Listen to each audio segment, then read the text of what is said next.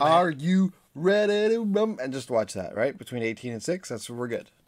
Why do you wait to have these meetings when we're on air? You know how unprofessional that is? What it do, baby? That's copyrighted now, too. You can't even say that. Yeah. I tell you that, right? Or no, you saw that. You probably saw it live. Not, I'm back. What it do, baby? no, I'm talking. Kawhi copyrighted that for a clothing line. Yeah, what it do, baby? What it do, baby? Clothing line. You're talking about what's his name? What's that asshole? They're all assholes. No. The Freddie McFart. No. The NFL dude, the white dude that everybody hates. It's like everybody. Old dude, wrinkly face, blonde hair. Yeah, you're describing like. Oh, it's the tip of my fucking tongue. You're not talking about Rex Ryan. No, not right. No, he's fat. The skinnier one. He's an asshole. What it do, baby? On the same panel? No. Oh yeah, Rex Ryan's not wrinkly. And he picked Baltimore. Good on him. Everyone else picked Patriots. You fools! Again, this is our sports podcast. Yeah, we always do this. Little guys in chairs. What's it? Little chairs. What it do, baby? I am back. What it do, baby? That's what you want. Bayless. Yeah, skip. Fucking asshole. That's his name. It was worse when it was him versus Stephen A. Those just two insufferable. They figured out you need one insufferable and one. Who's it now? Shannon Sharp. Yeah, brings them down. I like it. Yeah. And then Stephen A's got Max Kellerman, brings them down. Right. Very, very knowledgeable man, but to be screaming at each other for like 3 hours in the morning. Kellerman's the guy who said Mayfield was a real deal too. That's why it's hilarious, because the guys that bring them down always are like they have a missed shot, and then you'll have Stephen A. be like, "You remember this? You remember this?" With his cowboy hat on. Back at it again, like we never left. Doing sports, coke and dank in sports. Hey, Dank. Hey, Coke. What do you call ants that don't speak? Mutants.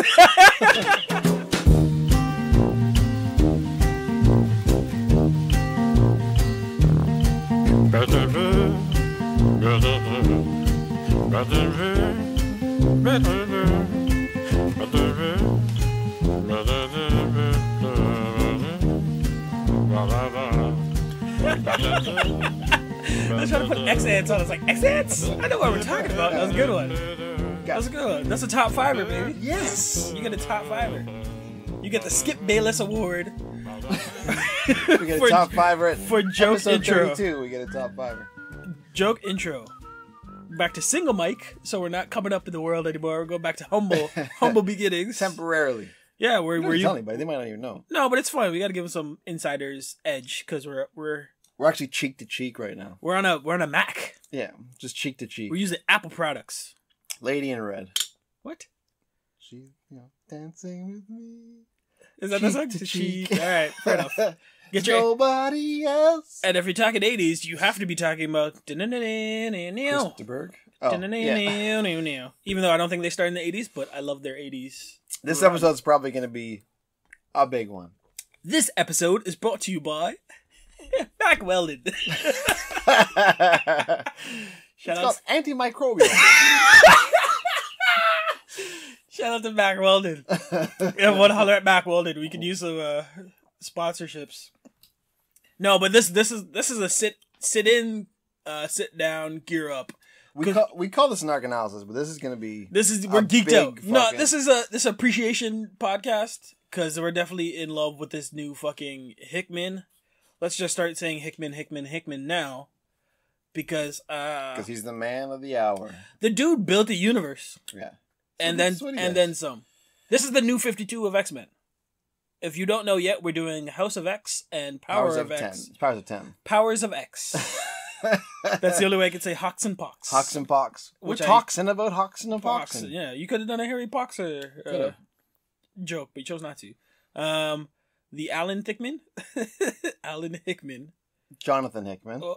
Wow, you're good with names. Well, I was thinking Alan Moore, right? No, I was thinking Alan Rickman. Oh, Alan Rickman. Who I enjoy, R.I.P. But where do we begin on this? Again, this is a writer who decided, you know what? X-Men's done with the way we've done it so far, and we need to start again. And what an overtaking that would be in itself. Yes. But after reading 12 issues of his new vision, good lord. Well, I'm a big Hickman fan, so when I saw that he was doing this as like a reboot for it's a new 52 entirety of the it's a new X-Men, 52. I was jacked up because he's written an amazing Fantastic Four run, which I didn't finish, but as far as I got, it was amazing. He wrote an Avengers and New Avengers run, which was amazing. Right. It went into Infinity and then led into the Secret Wars. Mm-hmm. Crazy. It was like a 2-year long.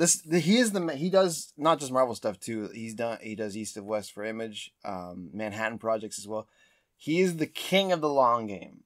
So I saw this and I was like, this is fucking cool. They're just giving him, here's all the X-Men, reboot it, make it something, make it sense. Make it cohesive and what's the word where they all give them continuity. Yeah, and that's what he did. He had to go through ages of continuity. It's been like 60 years of X-Men, yeah, hasn't it? And he had to fix it, and he more or less fucking pulled it off. And I don't you don't have to say fix it, because with comics, there's never really not fix it, but make sense of it. Yeah, bring it all together. With that in itself is a whole undertaking. But to have vision to know where it's going, and how much planning this must have taken. Yeah, and like based on what we've read, he must see where it ends, or at least where it fractures. No, he's the king of the long game. This is gonna go 2 years at least.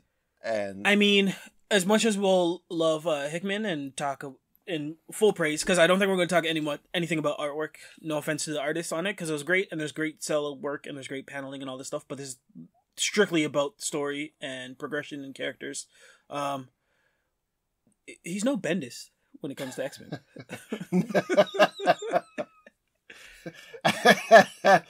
Oh, fucking Bendis. But let's get into it. Where do you want to begin? I actually read a bit of his Uncanny X-Men. It's not bad. Bendis' Uncanny X-Men. It's not bad. He does weird things with weird people at weird times. I like him better when it doesn't matter. Yeah, we'll get to Bendis if we want to get to Bendis. Right now we're on the Hickman's run. Good lord. I want to read all of this, but shall I? Are you going to read that? I'm going to. So this is Professor X's message to the world. This happens at the end of this 12 arc series, but it's so pertinent to what's we're going to be talking about, and kind of the whole change of ideal and ideologies of a lot of characters, especially Professor X, who would probably be called the first X-Men, if anyone. That it's so important that you kind of know where he's coming from. Humans of planet Earth, I am the mutant Charles Xavier, and I bring you a message of hope. In these coming days, you will learn several far-reaching pharmaceutical breakthroughs that have been discovered by mutant scientists. These drugs extend human life, heal disease of the mind, and will prevent or cure most common diseases. Influenza, Alzheimer's, ALS, many cancers, gone overnight. These drugs will make life on the planet better. Remarkably so, all this we have made for you. In the past, this would have been a gift, something freely given to me, to you, because I believed it would create a harmony between our two peoples. That was my dream, harmony. But you have taught me a harsh lesson. That dream was a lie. You see, all I ever wanted was peace between humans and mutants. All you ever wanted was to love you, and for you to love us. We wanted to save you, and we did many times, but in return, all you did was stand by while evil men killed our children. Over 16 million of them. So there will be no gift, for you have not earned it. We will, however, let you pay for it. In return, for 2 things. We will provide you with the means to have a better life, one without pain or suffering, and full of hope, and it will cost you so little. First, you must accept the island of Krakoa as a nation-state of all mutants on this planet. We will happily go through the same process as any newly formed nation with the UN. But there is an expectation that our sovereignty will be recognized. Second, all mutants by birth can claim Krakoan citizenship. And with that citizenship, we expect a period of amnesty, so that those who have been singled out as criminals or punished and imprisoned by humans can overcome man's bias against mutants. From this day forward, mutants will be judged by mutant law, not man's. These are our simple demands, and they are non-negotiable. In return for making our lives better, we will do the same for you. And if you find yourself asking, who are these mutants to think that they can dictate to our who can dictate terms to us. We are the future. An evolutionary inevitability. The Earth's true inheritors. You close your eyes last night believing the world would be yours forever. That was your dream, and like mine, it was a lie. Here's the new truth. While you slept, the world changed. Goddamn, Professor X. Goddamn. Yeah. And that's just where his mindset is at. That he's no longer playing. He's no longer the peacemaker. He's no longer. This isn't the X the Charles you're used to. He's not even rolling up in a wheelchair. No, he's walking around in a skin tight suit. Maybe we talk about suits later, but he could choose something that's a little less revealing. Yeah, well, it's funny when I saw the promo images, I thought he looked like Maker, which is for those who don't know, the evil Reed Richards, like from a different time, and he walks around with a big fucking machine on his head. That was some comments were saying in a skin tight. I was like, "Is that that can't be?" When I saw the promo images, right? Right. So picture a Fantastic Four outfit, which is all black, skin tight suit, all black, and he's got a giant Cerebro on his head. Yeah, it's a big colander essentially. It's kind of like Mysterio's fishbowl, but like you can see his mouth. But it only goes down. Yeah, it doesn't cover his mouth. It's a great Halloween costume if you have kids that are super, super in to like the specific I hope you things. do. Yeah, the Maker's is more of a cone. It goes like this, but still, it's and that's little to like no importance to what we're talking about with this whole run. That's the last thing that he says in one of the final two comics. Yeah. But it's so prevalent to the attitudes of everyone aligned in this new type of future. And to be fair, they cover all of that he just said. They cover that in the first issue of House of X anyways, right? So, and to certain extents, they break down specific parts of that speech in different issues. Yeah. Yeah, and you revisit a lot of the panel. We're going to do it. But let's get it. We'll summarize what happened with the 12 issues. We're just going to tell you everything we fucking love. This is going to turn into a lot of theories and a lot of what we like and don't like. We're going to try. As we're trying to explain. We're going to try not to bounce around too much. But so, it's hard I'll summarize, yeah. It's hard to call it arc analysis. We'll call this New 52.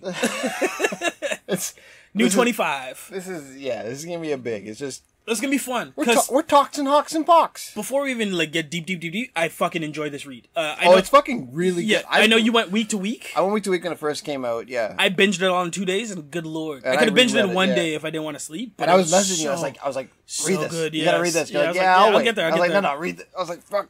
I'd send him screenshots of, like different panels. Yeah, and they were great. Yeah, I was like, read this. Once you get into it, oh man.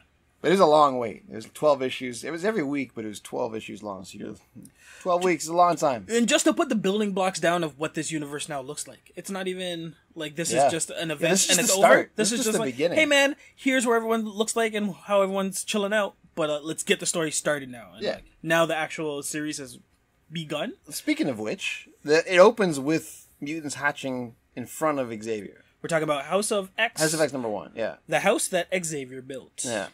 And it's a bunch of eggs hatching, and there's like people coming out of them. Right. And Xavier's like, "Come to me, my X-Men," and it's like really creepy and fucking weird. Like, could have been a different genre. Could have been a horror movie. It could have been like another alternate reality. Yeah, it's a little like unsettling. A cult leader. Yeah. That's a constant throughout this whole book. Is that the X-Men here and the mutants here they're unsettling. They're not quite how you remember them. Xavier's quite different, actually, but Cyclops, for example, is a little different. Wolverine's a little different. Yeah. It's funny. Wolverine's kind of a little softer. A little bit softer, yeah. And Cyclops is a little harder. Yeah. Which is amazing. Yeah, he's very militant in this. But to their credit, nobody appears the same because based on all the information you're given, everything that they've learned through all the ways that they've learned it, they couldn't be the same characters that we've grown up with and loved. So the fact that there's a slight tint on everything you remembered works in everything's favor because you can't look at them as the same X-Men. No, and you should. No, because they're not. These are and different. They don't want. They literally don't want you to. Fuck! I don't like. I'm just on like. Jump in. Now I'm like I don't even want to do issue. I just want to get into what's going on, but it's. Do it. Break your own mold. Master mold. Oh, mega mold. That too. That was a great. Those 2 issues. I think were my Which one? favorite issues. House of X4? House of X4 was incredible. I don't remember the numbers. It's where Cyclops assembles the X-Men team. Yeah, I think House of X4, yes. Where they go and just they do the thing. So are you talking about the house that Xavier built? Or yeah, no? we're talking about that because Charles. We just in the speech there, he's offering drugs to other worldly governing powers. Drugs. Yeah, drugs are cool. Okay. So in that speech that Dank said, it covers all that already. He's offering drugs in return for sovereignty, and he just recognizes us as a nation, and you can have this sweet fucking life altering, right? life changing, life extending drugs. While at the same time, Magneto, Emma Frost, the Cuckoos are showing like ambassadors around the island, the different places of Krakoa. If you don't know what Krakoa is, it's a living island, and he's been in other issues before, but this is the first time they've actually inhabited used him. it. Yeah, used him as someone to live. Yeah. And he, there's flowers in Krakoa. If you listen to this, you already know this, but I'm going to break it down anyways for those that haven't read it. And maybe you don't know that. Maybe you don't. Okay, fair enough. There's these flowers that open gateways from Krakoa to anywhere else that another flower is, or wherever he deems it necessary. Right. But only mutants can pass through it. It's a gateway for any mutant, solid for any non-mutant. Mm-hmm. And it just leads them back to this island paradise where, like Charles was saying in that speech, all mutants are welcome, and you have citizenship as long as you're. Funny thing that you say about the speech, there are certain things that I pulled out of that specific speech. We'll go into more details when we get to the final one, but the fact that he said born mutant. Oh yeah, because there's a few mutants out there that were not born mutants. No. So that's another. Again, we'll have theories like a motherfucker, but that for me, that was something that's like, hey, there's a few people out there that are mutants but weren't born mutants. So I don't know if that's a specific direct like call out to them. Case in point, in the first issue, Magneto sent out Sabretooth, Toad, and Mystique to go on a recon mission to get a hard drive from Damage Control, I think it was, to find out kind of security, optics, something or other. The mission was successful. However, Sabretooth being Sabretooth, fucked shit up and fucked up a lot of humans. He killed some guards, too. Yes, he did. And Fantastic Four come to put a kibosh to that, because to their radar, it's a whole bunch of, I guess, villains or bad guys doing bad things. They're going to come and save the day.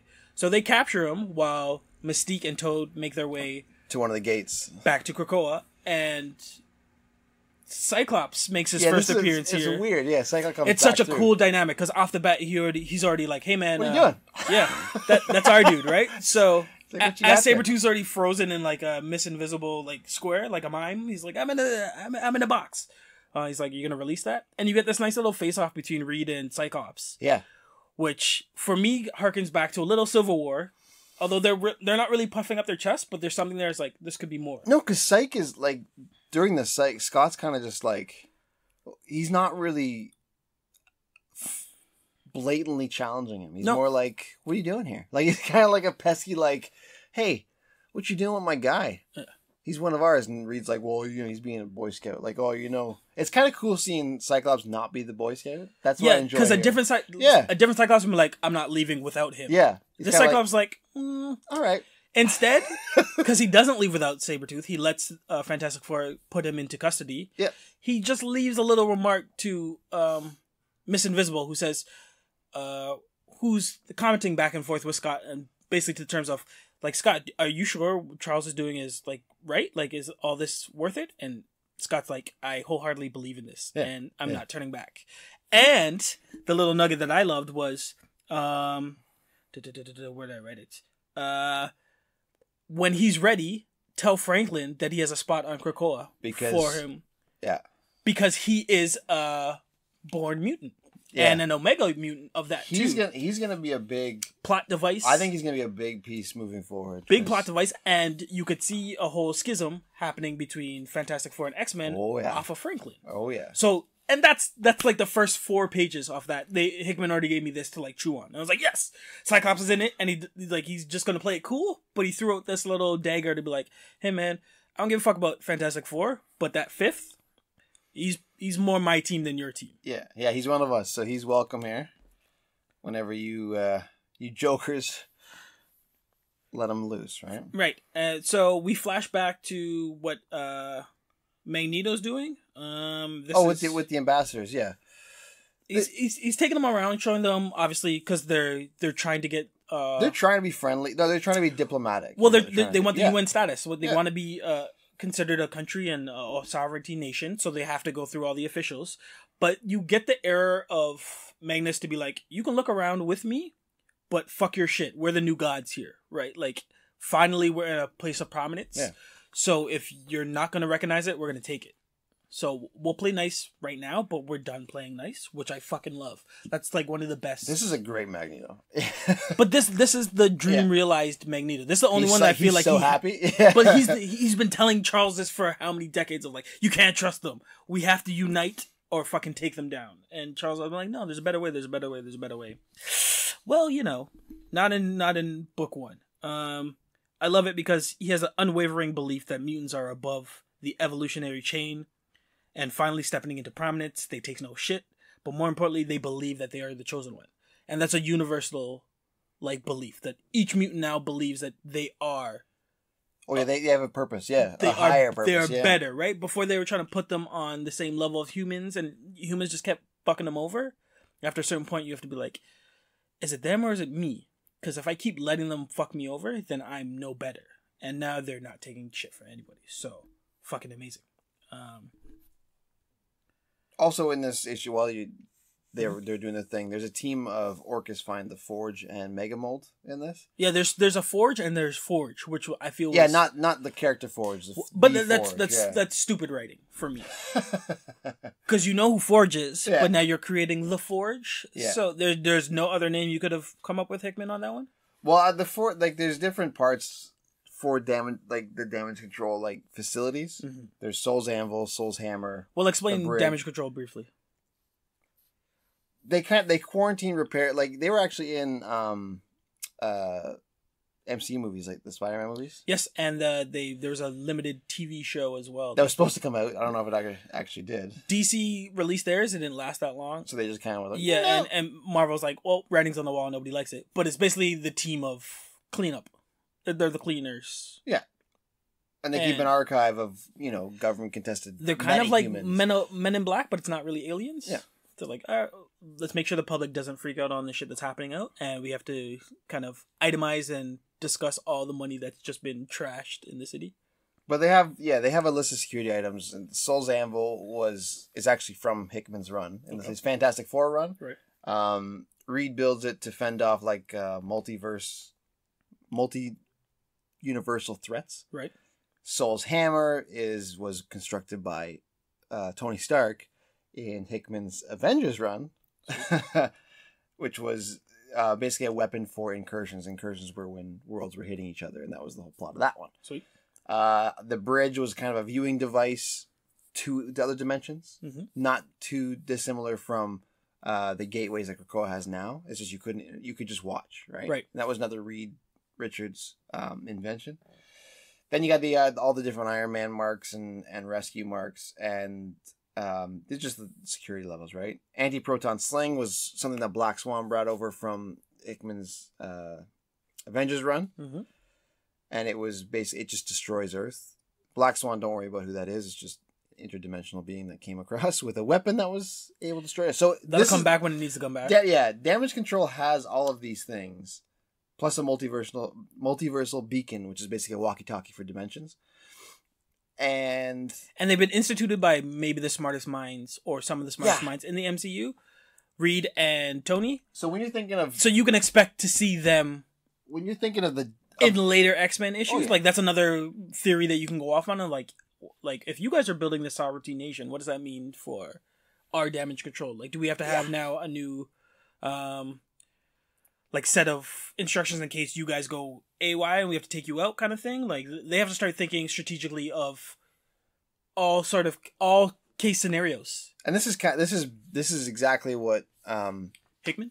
Well, this is what our guys are going to get. Sabretooth. They want information on all this stuff, right? So now they've got it.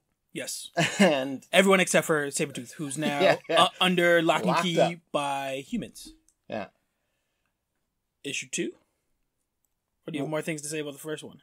fuck, I got millions of things to say, but I think that's about. Oh, the Orcus. Oh, sorry, we talked about Orcus,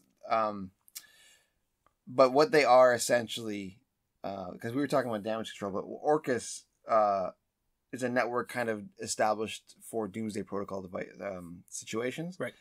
And they are a conglomerate of ex-AIM members, ex-SHIELD members, ex-Strike members, ex-Sword members, ex-Alpha Flight members, ex-Hammer members, ex-Armor, and ex-Hydra. Right.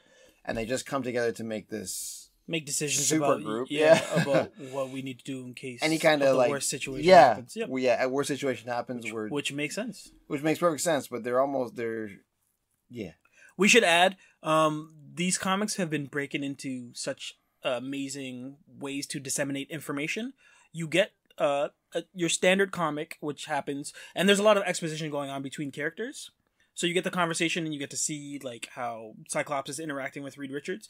But they break that up by giving you kind of dossiers of all the important information. So like there's a breakdown of damage control. And you get like 2 pages of what damage control is. And then there's a breakdown. But it's so necessary for an X-Men fan, because especially if you're building a whole new 52, for you to get ingrained in the world, in the universe that you're building, you want to know all these little protocols and all these little ticks, because you know they're going to get referenced again. And because the plan that's in motion for Charles and Magneto's X-Men is so in depth, but so specific to, if they didn't have one of these little dossiers of information, the whole thing would have fallen apart. They needed to make sure that they have what damage control was when we get to fucking like the master or mother mold, like the blueprints. Like we'll go issue by issue. There's always kind of important information that you can read away from the comic, so you have a depth of understanding as you read the comic. Yeah. And that was huge. Like for me, who was binge reading it, I was like, "Oh my gosh, this is exactly what I need!" Right? Because to just read it, you'd be like, "But what does this mean?" Like if they just said damage control, I would only understand a minuscule amount of it, as opposed to telling me X Hydra, X Shield, X Hammer, all part of this. Oh, and it breaks it down, and it even says you understand the importance of why the X-Men need this information for what they're trying to build. Yeah, and it breaks down too when Krakoa is announced as a nation, right? Orcus, that's when the red flag goes up. They're like, oh shit, we have to, have protocols and contingencies for this threat, right? We have to start investigating. So you really don't need any background information for X-Men or mutants if you want to dive into this. You can just come in. It's a starting point, literally a starting point. Fair enough. I would read, because I didn't read that, how Phantom X, or how do I say? But that's not the same. That's not the same thing. It's not. But I would love to know how Xavier got his body. Basically, that's from a different. It is, but it's continuity now. It's got no wheelchairs. Aside from wheelchair, Orcus is notable characters. There's a whole command thing, but what you need to know of is Aaliyah Gregor, Dr. Gregor, and her machine liaison, Karima Shapandor, who's a character that you may know from before, was Omega Sentinel, right? Mm-hmm. McGregor starts coming back in the actual X-Men issues. Yep. She has like a... Oh, yeah. And that's the thing. He teased out a few characters, because I remember in a few stills when Professor X is saying his speech, where it's like, I don't recognize this character until I started reading the issues. And I was like, oh no, this guy. Yeah. So, the man with a plan. But for the purpose of this one, this read, Hickman bounces back and forth. It's so big. Yeah, Hickman bounces back and forth. He goes from House of X1 to Powers of 10-1, and then back and forth all the way. So we're gonna jump to Powers of 10-1. Well, the reading order switches in a couple. Sorry, number 3 I think is swapped. But he created essentially 2 complementary comics, books. In order to fully realize his vision. And the Powers of 10 consists of 4 different timelines, which is X-Men Year 0, X-Men Year 10, X-Men Year 100, and X-Men Year 1000. This is the last dream of Professor X? That's what it's called, yeah, sorry. Yes. I jumped right ahead. No, it's so in Year 0, Charles is sitting on a bench at a circus, and a woman sits down next to him and knows his name and tells him to read her mind. Yeah. That woman is Moira McTaggart, although she's not McTaggart now. Yeah. But that's a separate time. Yeah. We'll get there. Year 10, Mystique and Toad come through a portal to the House of M, where Magneto and Xavier are. Year 100, you can fill in any dialogue. I was just writing down notes. Yep. Year 100, 3 New Mutants stealing data from a Nexus, something called the Nexus. Right. Fighting off Sentinels. Their names are Silo Bell, Rasputin 4, and Cardinal. You don't really know too much about them. Yeah, that's for like a fresh read. This is the one that pulled like, me out. what the fuck? Because Yeah. they're jumping all over the place. Yeah. And the only one I recognized really was Nimrod. I was like, Nimrod's in this. I'm Nimrod's in, in right? it too, And yeah. like he's one of the MVPs for me too because he's just he's a fuckhead. Like he's the most sentient being. Like he's a fucking jerk. He is, but he's like Brainiac to like He is kind of Brainiac. a devilish isn't extent of like he you're right. doesn't even care anymore. He's just like, if it's human or mutant and it doesn't compute, he doesn't want it, so he just eradicates it. he? Yeah. And now that he's survived so long, so essentially, with this second run, I think Hickman was just breaking down where they are, where they're going, where they've been, and what the potential future is. Because I don't know if the future that he gives us a sneak peek to is something that can happen, or if it's still with X-Men, everything is kind of up for grabs. Like they can always flip the time line anytime. House of X is where we are now and how Krakoa is evolving as a nation. Excuse me. Powers of 10 is how we got there, where we're going to, and where we might be going to way down the line. So it's all backfill for House of X. Right. You don't necessarily need it, but in my opinion, it's almost. I think you do need it. You do Take it. back. Okay, again. Take it So when I first read it, I was like, "What the fuck?" But when you get into later, I was like, "Okay, I remember this character. Oh, I remember they're talking about here." Like there are certain things that like. So I wrote Moira is the catalyst and the guinea pig, and for me the MVP for this entire run. Without her, none of this shit would be happening. Oh yeah, because we learned. By the way, we learned she's a mutant here. Yes. Or they made her. They backwrote or which is fucking her crazy. into a She's mutant. never been a mutant. No, but they That even simple change. They even cleaned that up too in either this issue or the next issue, where it seemed to be dormant in her in one of her lives, where she become in one We'll get to that. Okay, so she's a mutant now, and she can. Her power is essentially. Well, we'll get to that. Let's just finish. Fair enough. Powers She's a mutant. We'll finish this issue first. I will say that the Chimeras, which you get introduced in this issue, you realize are offsprings from Mr. Sinister, who has mastered how to fuse mutant abilities into like several mutant abilities into one mutant. Yeah, actually, I wrote a bunch on this, which is insane. It's like Dan was saying, we learned Mr. Sinister is in charge of a militant mutant breeding program on Mars. The first generation were fodder, which are mutant soldiers sent to Krakoa to defend it. The second and third generations were known as Chimera.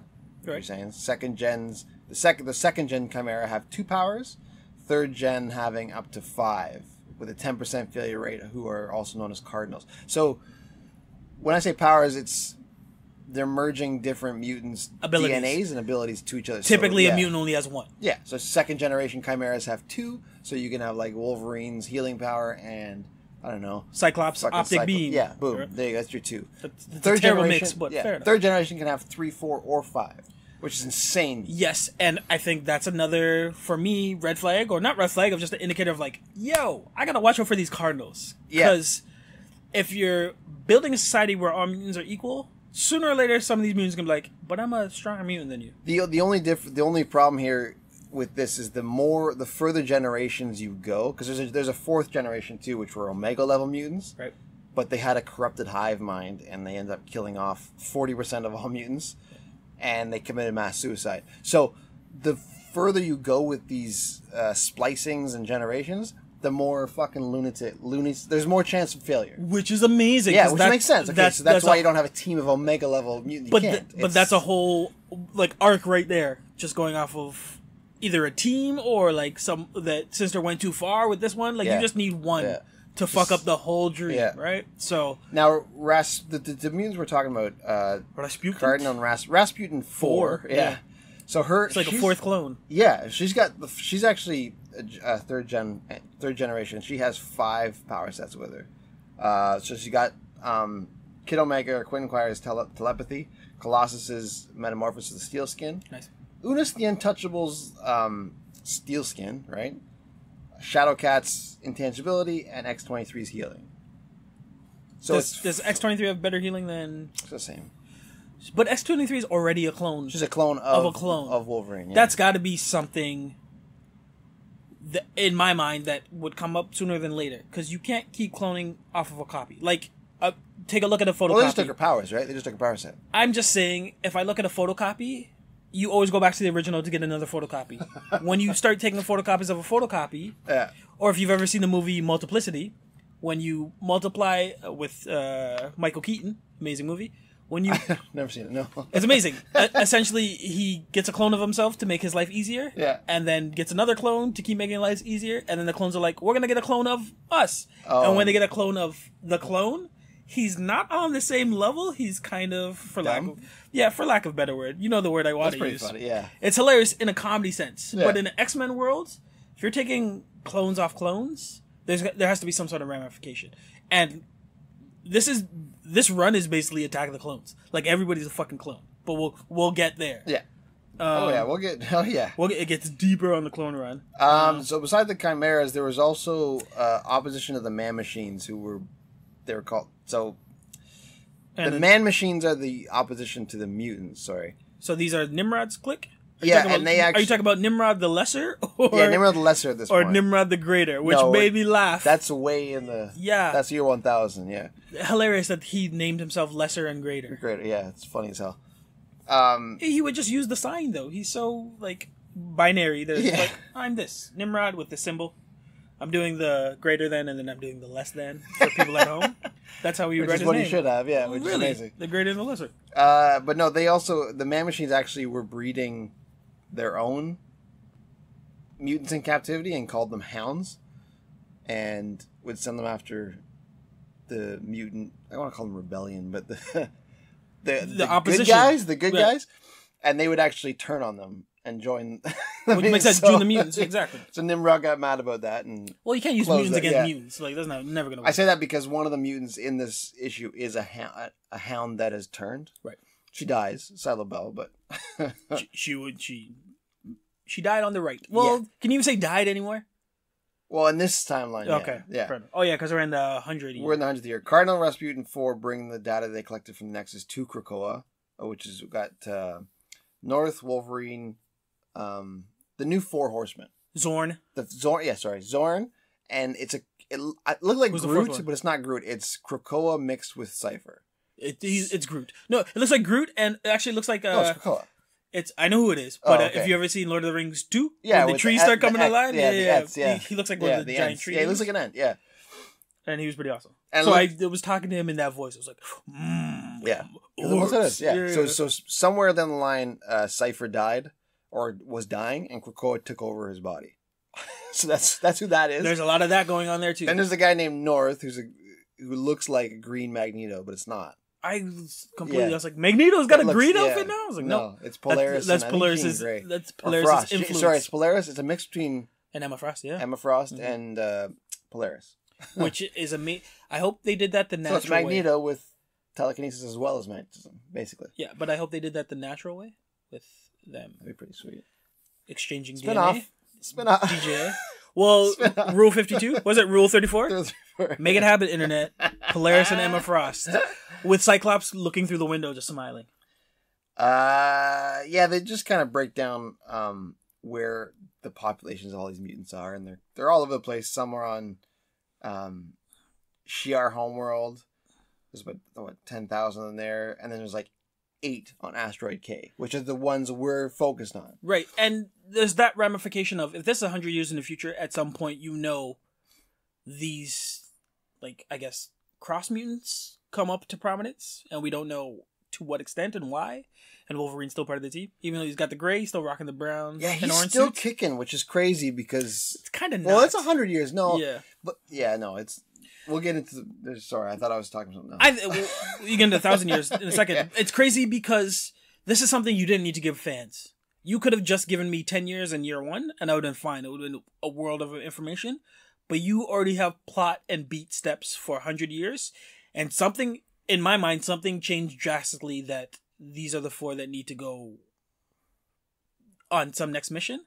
Like, I'm assuming there's... These new horsemen. Yeah, there's large casualties, or Krakoa's not the same, or something ruptured that these guys have to step up and take on Nimrod the Lesser. And then an even deeper future goes into Nimrod the Greater and the librarian, kind of discussing how... Yeah, so year 1000. Yeah. Year 1000 would be the librarian. Looks like... I thought they were Kree at first, because they have blue skin. Blue skin, yeah. But they're not. You find out later on. I just like how Nimrod said we have to record all of the great sins of history. Yeah. And in his mind, that's probably like the inception of mutants, because they don't belong in the history of mankind, essentially. I think by his mind, they were... What's the... Like, not abstracts, or... I can't think of the word where they're like exceptions. Like outliers? Basically, right? Like, mutants weren't supposed to happen on the evolutionary chain. Something triggered it. Some believe that, but some believe they're the next evolutionary step too, right? So that's fair enough. I'm coming from a Nimrod greater than less than perspective, and I don't think they'll ever compute that they belong in the world. No, of course not, because they were designed to destroy them. But in that year 1000, you learn that they have a dome, which is kind of like a zoo pavilion, where they're housing certain mutants. And they kind of give you a tease at that. And like the biodome? Yeah, that little dome. Yeah, exactly. Had Pauly Shore in there. That's how. And the other Baldwin brother. And that's how that issue ends. I was just going to say, I think this book is like a warning shot through time as it ripples. Because Moira makes the first kind of drop in the water. And you can see kind of the ripple effect. Yeah, yeah. Sooner or later, these great waves are going to start crashing. Yeah. And at this point, as a reader, the only thing that I know is...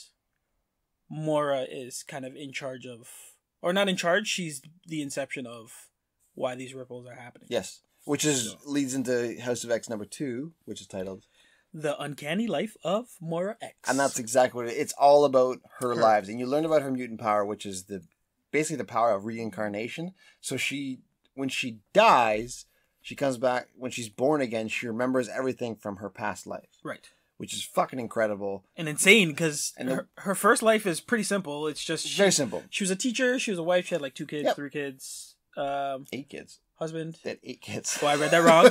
And she died at 74. So she was actually Moira McTaggart. She lived that life.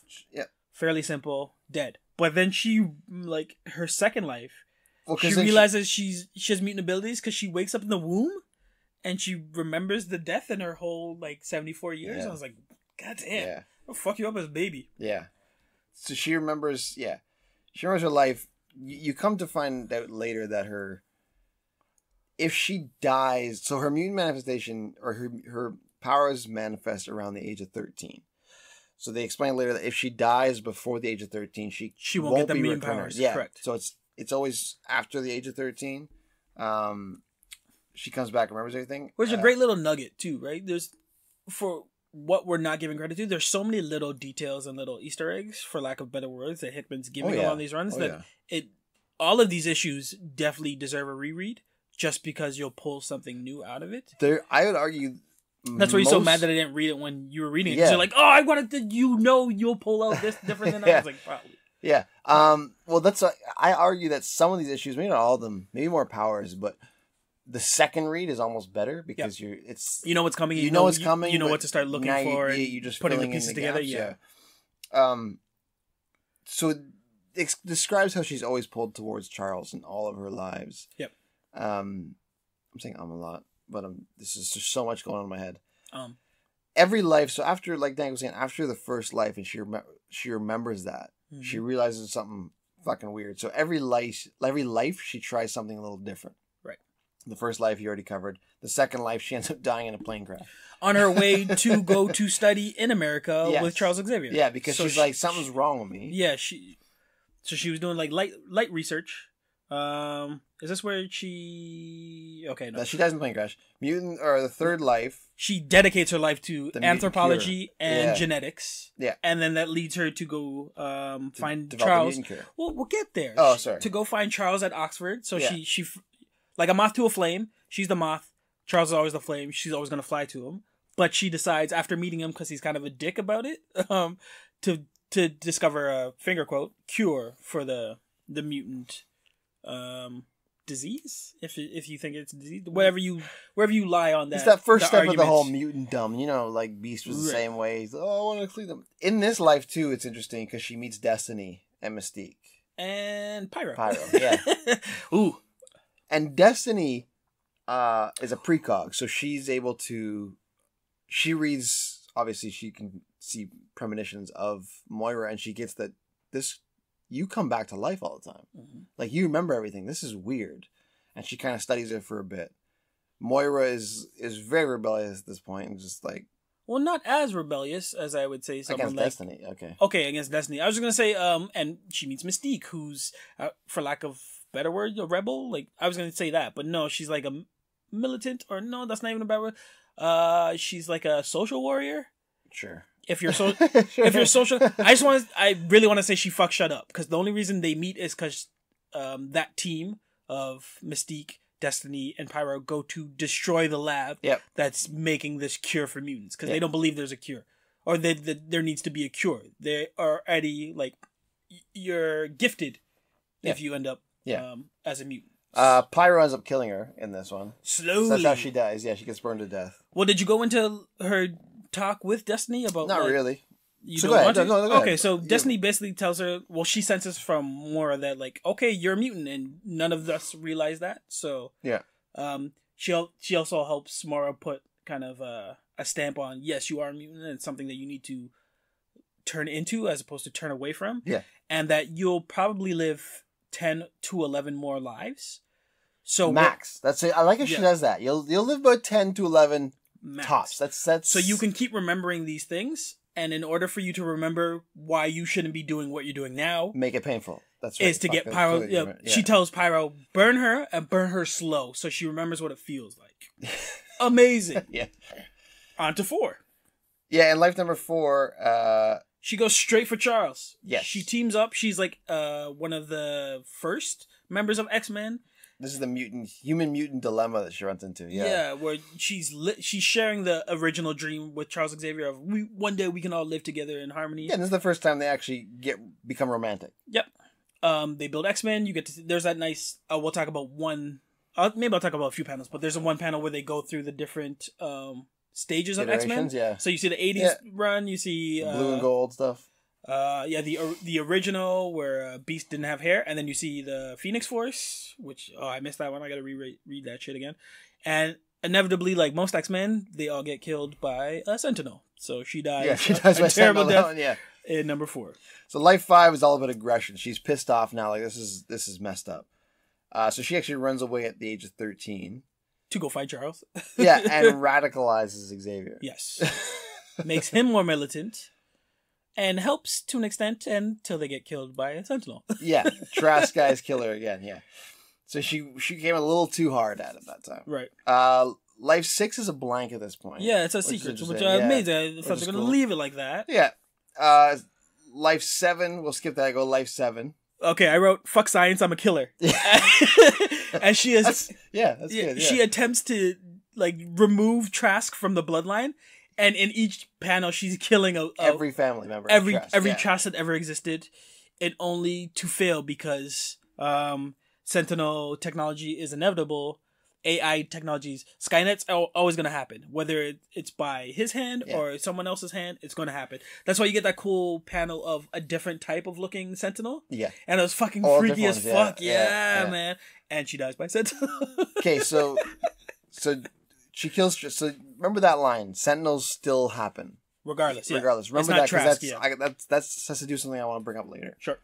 Are you telling the audience to remember? No, I'm telling everybody. That one person in Thailand. When we get hey man, Indonesia. You didn't go to Thailand? Sorry, my bad. So she dies again by Sentinels. What happened to Czech Republic, dude? I don't know. Check it out. Didn't like us. All right, come back. And this radicalizes her. Yes. So in the 8th life, she seeks out Magneto, yes. Yeah, I wrote, switches styles, teams with militant Magneto instead. Does good. Like a G. Does good until they meet up with the Avengers and the X-Men Yeah. who both have to take them out because they're too militant. yeah. Amazing. Well, because you imagine that Magneto always wants this one thing, and now Moira shows up, was like, listen, just this gassing, happens. gassing him up, like, yo, we can do it. I believe in you. He's like, yeah, we can. All right, let's do it, baby. But that panel was amazing too, because it's just Magneto at the bottom of the page. It's just all the Avengers. Avengers. And it's all Avengers just flooding, like Spider-Man's even in the far corner. Like, everybody went after him. They had no chance. Yeah. It's amazing. So, in the 9th life, she dies in prison, I believe, in that one. Like during a breakout. She says, I just said, that's right. X-Men and Avengers basically kill her. If it's not directly, indirectly, they So die. that means in the 9th life, she wants to step it up. If you couldn't go more militant than Magneto, She becomes a horseman for Apocalypse. God damn! You went to the She looks first sick. mutant. Yeah, She looks sick. she got good the gear. hair, Yeah, she got a good gear. Look, he always makes them look better, man. Yeah. Angel always looked better as Arc than he did. Always. Ainge. They go to war, and she dies. You guys catching on the theory here? It's not working out the ways that she's been trying. So now the House of X that we're reading now is her 10th life.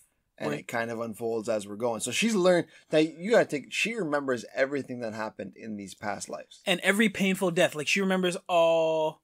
It's not just the memories, it's the pain associated with it. Yeah. It's the heartache, it's the emotional trauma. What she did that made Magneto go like this, what she said to make Charles go like that. It's all the skill set too. So like she's proficient with Charles, Magneto, and now Apocalypse. Yeah. So remember that, because I feel she belongs in a certain place deeper down the line, but I don't think she gets shine for it. So that's your bookmark to remember when we get there. Oh, but when she gets to Mora 10 or Mora X, which I feel like Mora X, that'd be a great like Malcolm X type of poster. If you do Mora X in there, she just goes complete militant.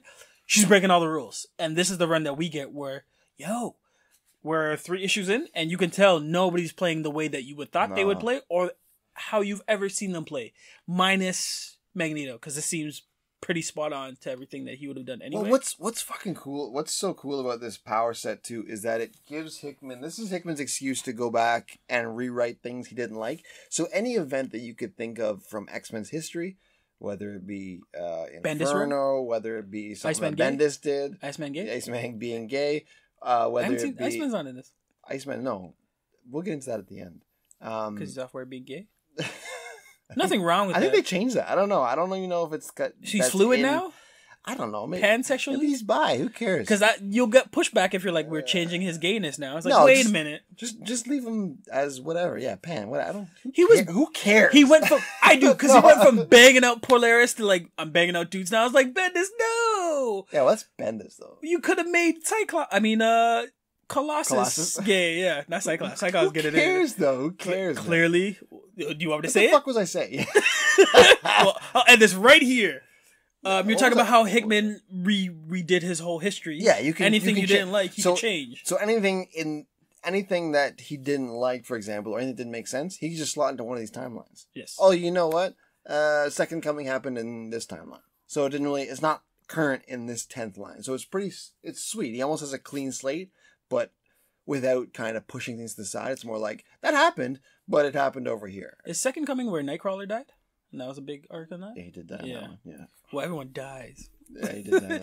I forgot about that. You're easier to find X-Men who haven't died than X-Men who have, because they've all been dead.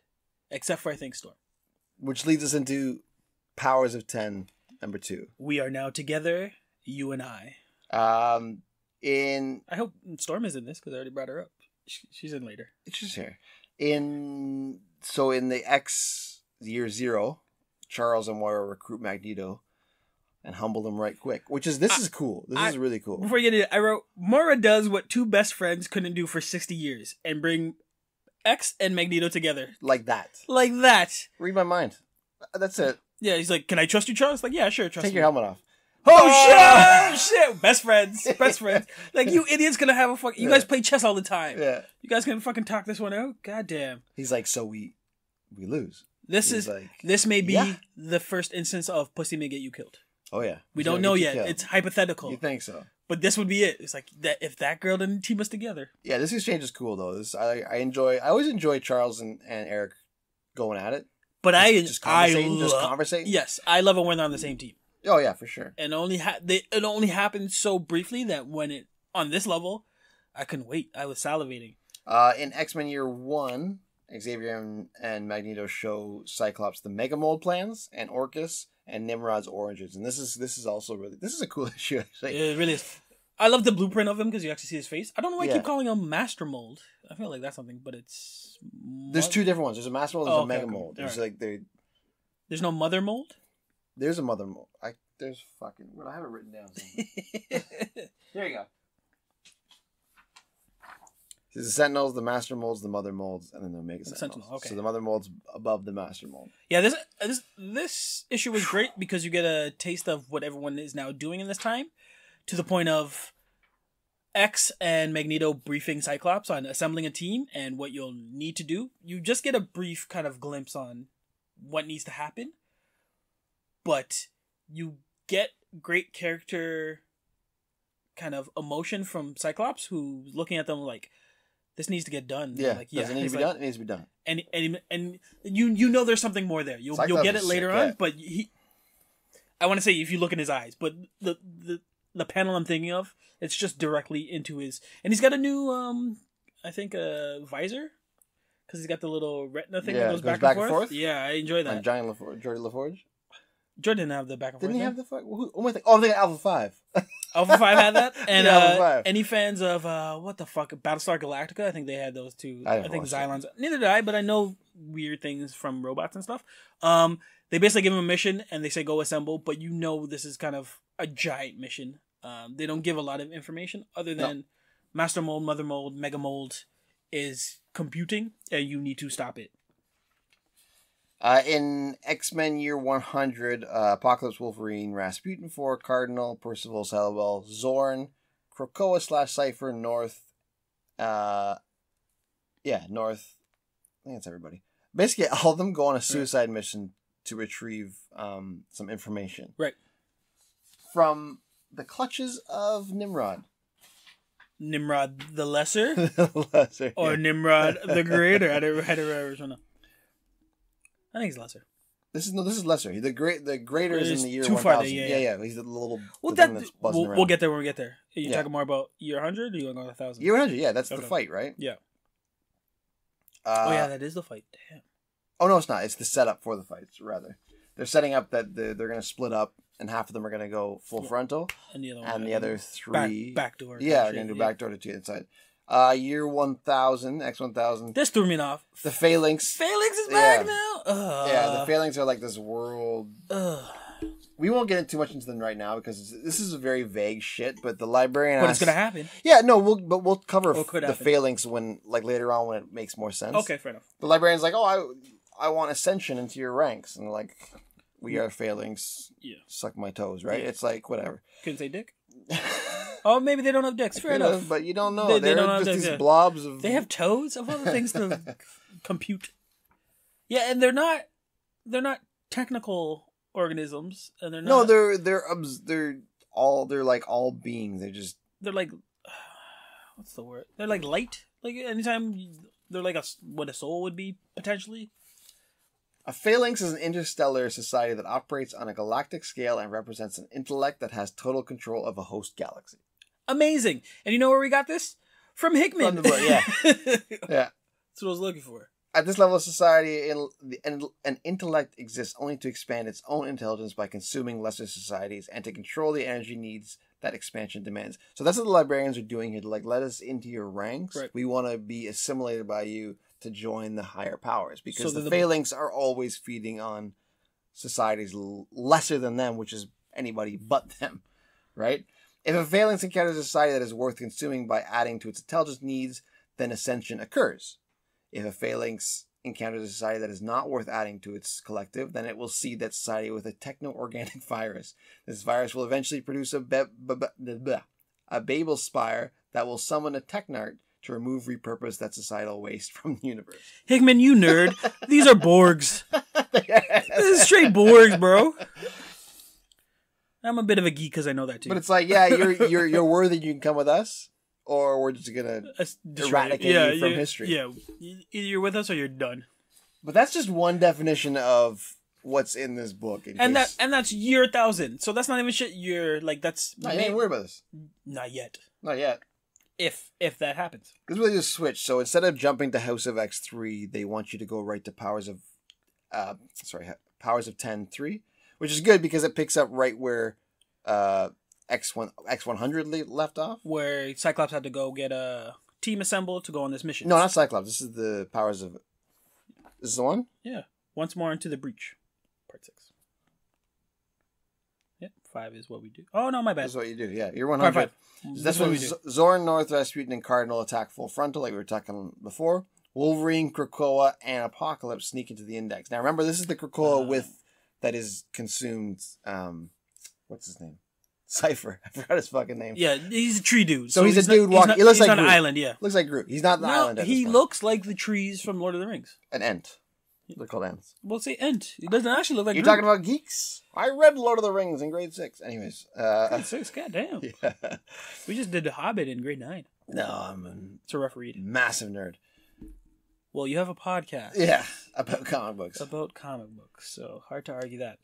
Yeah. So are you talking about year 100? Which is cool because this is cool because Omega Sentinel is talking to Nimrod like, I don't like what's going on here. That whole scene where he's just like, yeah, ignore what's going on, and she just keeps looking at him. He's like, what? It's like, this is weird. They're acting weird. Yeah. Like, okay, well, you go fucking take care of the ones that are fighting us. Right. I'm gonna stay here and be a geek. And this is with the Church of Ascendancy. Yeah. Although crazy zealots that love Sentinels. Yep. Idiots. Yep. Yeah. So they break into 2 separate fights essentially. Yeah. So the big fight happens at the front gates, and that's with Omega Sentinel and her lackeys, and then Nimrod ends up catching. What am I thinking of? Activity. Right. Within the archives. Right. So he shows up, and that's when he fights Wolverine, Apocalypse, and Krakoa. And Apocalypse is like, I got this. And he has to fight a whole bunch of Nimrods, right? That was a great run of panels. Which is fucking cool. And just crazy to see Apocalypse fighting on Nimrod. the I've good never side. seen it. Yeah. While Wolverine takes him to so he takes the info to a frozen in time 9th life more. So this is Moira's 9th life. We learn that Powers 100 or X the 100 is her 9th life. Excuse me. Which gives more depth to the lives that she was living and understanding where she is in relation to Moira 10. This is when she became the Horseman for Apocalypse, right?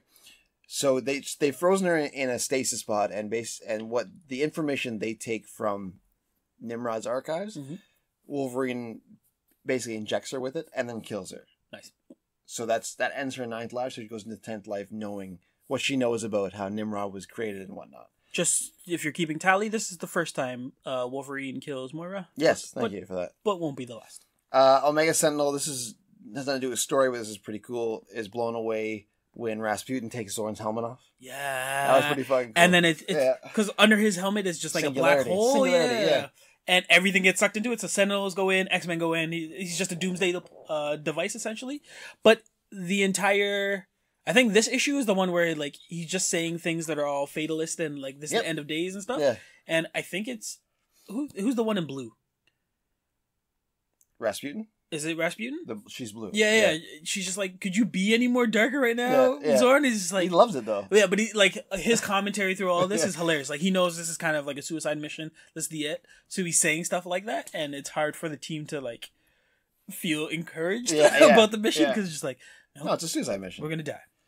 That leads us to House of X. Talk about suicide missions. Number 3, yeah. Once more unto the breach. This is where you're talking about Cyclops assembles Strike Force, his team. He's got Wolverine, Husk, Archangel, M, Jean Grey, Nightcrawler, and Mystique to all go to find this is a master mold. Yeah, which is cool because I when I saw Money St. Croix, I was like, this is sick. I like her because she's basically a female Superman, which is fucking insane. But she's not well known, and neither is Husk, who I don't know much about either. But her power is essentially she can change her skin, shed her skin into a different form of material. Right. So I want steel. Boom. Okay, I want rock. Boom. Okay, I want mud. Boom. You know? Don't pick mud. It's gross. No, don't do that. It's stupid. Favorite villain. Stupid. But yes, that's his team, right? So you got to them all before I cut you off, right? Oh yeah, I went through all of them. Yeah, which is Gray's team. That's it's Crazy good. Strike Force. Yeah. Anytime you have Cyclops and Wolverine on the same team, you know it's gonna be good. And Marvel Girl. Well, you know. Yeah, Marvel Girl. And so it jumps to Sabretooth on trial at the Achilles, and Emma Frost and the Cuckoo show up. Yeah, so we haven't seen Sabretooth since the first issue. We want to know what's been happening to him. He's in cuffs. He's on trial. He's laughing at the lawyer, the judge. So let me hang on. So Achilles, sorry, I said he's at Achilles, but it's a superhuman, super maximum security prison. Right. It only actually holds 30 people. Because they're that dangerous. They're the worst of the worst, and he's there, so he's on trial. Go ahead, sorry, I just wanted to get that backstory. And to prove to how dangerous he is, they're just running off the list of charges against him. He's like, yeah, I maimed them. I killed some people too. Like he's in Sabretooth fashion. Yeah, he's a prick. He's enjoying everything that's happening to him until doors bust open and it's Emma Frost and her two goons, essentially, to extradite Sabretooth. Yeah, her cuckoos. Yeah, two of her cuckoos. Yeah, to extradite Sabretooth to Krakoa because he's now a citizen of this country. Yeah, I like how they're like, they put up resistance, like, no, you can't take him. And she's like, actually, I can. And she's got the forms and everything. She's like, this is document that's saying that he's part of our nation and we're taking him. I love this little nugget in there. There's like, how do you like this Emma? She's amazing. She's awesome. But how do you not love every Emma? Every Emma I've ever met. She's well written. She's not always well written. I like her written in this. Anytime she's intellectual, she's fine. I've only seen her non-intellectual in a couple things, and then she ends up getting another dude to do all the shit that she needs to do.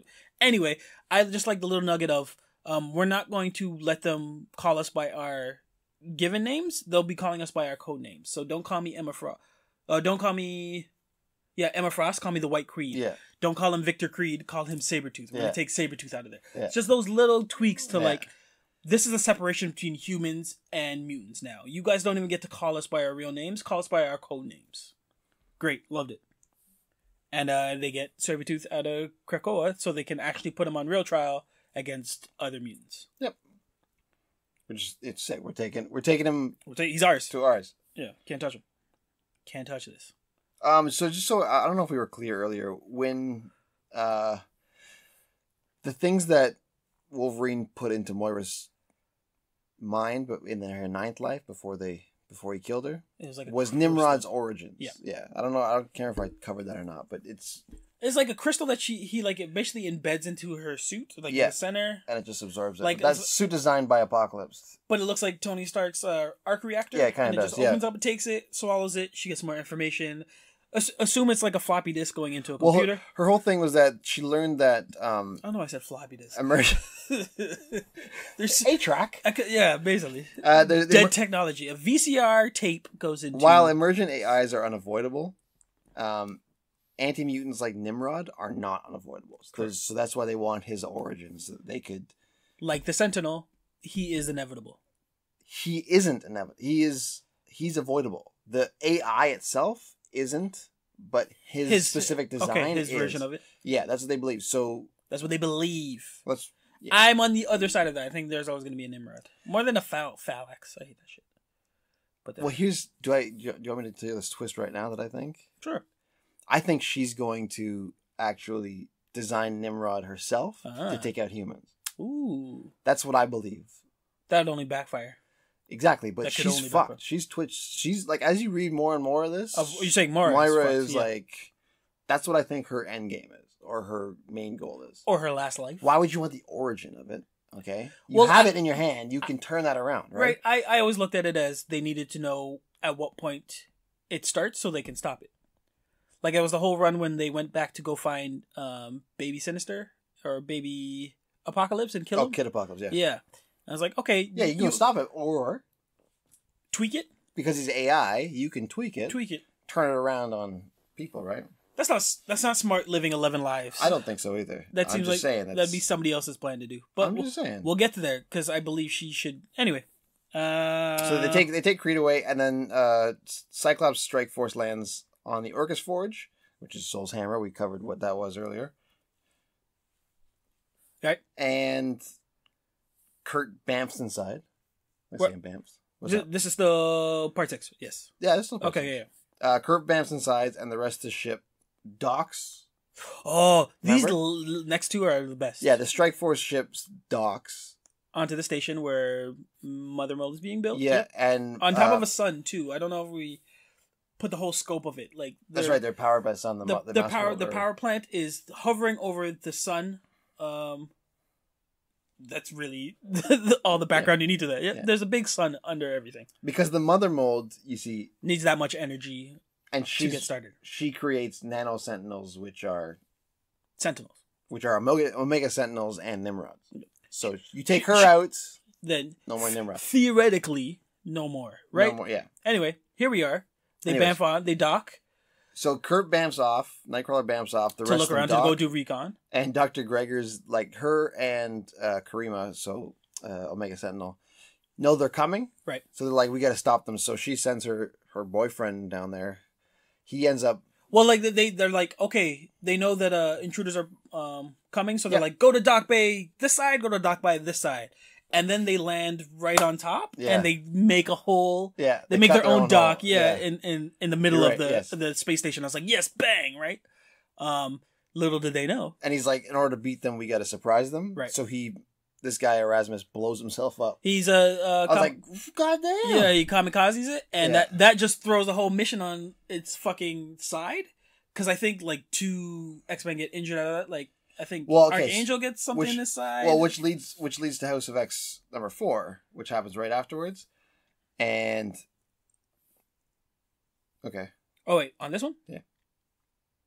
Oh, what's the part called? Are you moving to the next one? Yeah. Are you?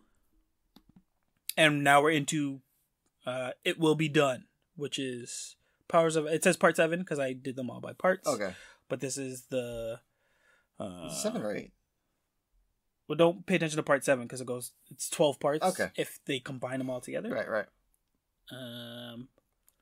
But yeah, in the previous issue, the ship exploded. Or, sorry, he kamikaze. So he exploded part of the space station as well as part of the X-Men ship. Yes. Archangel and Husk die.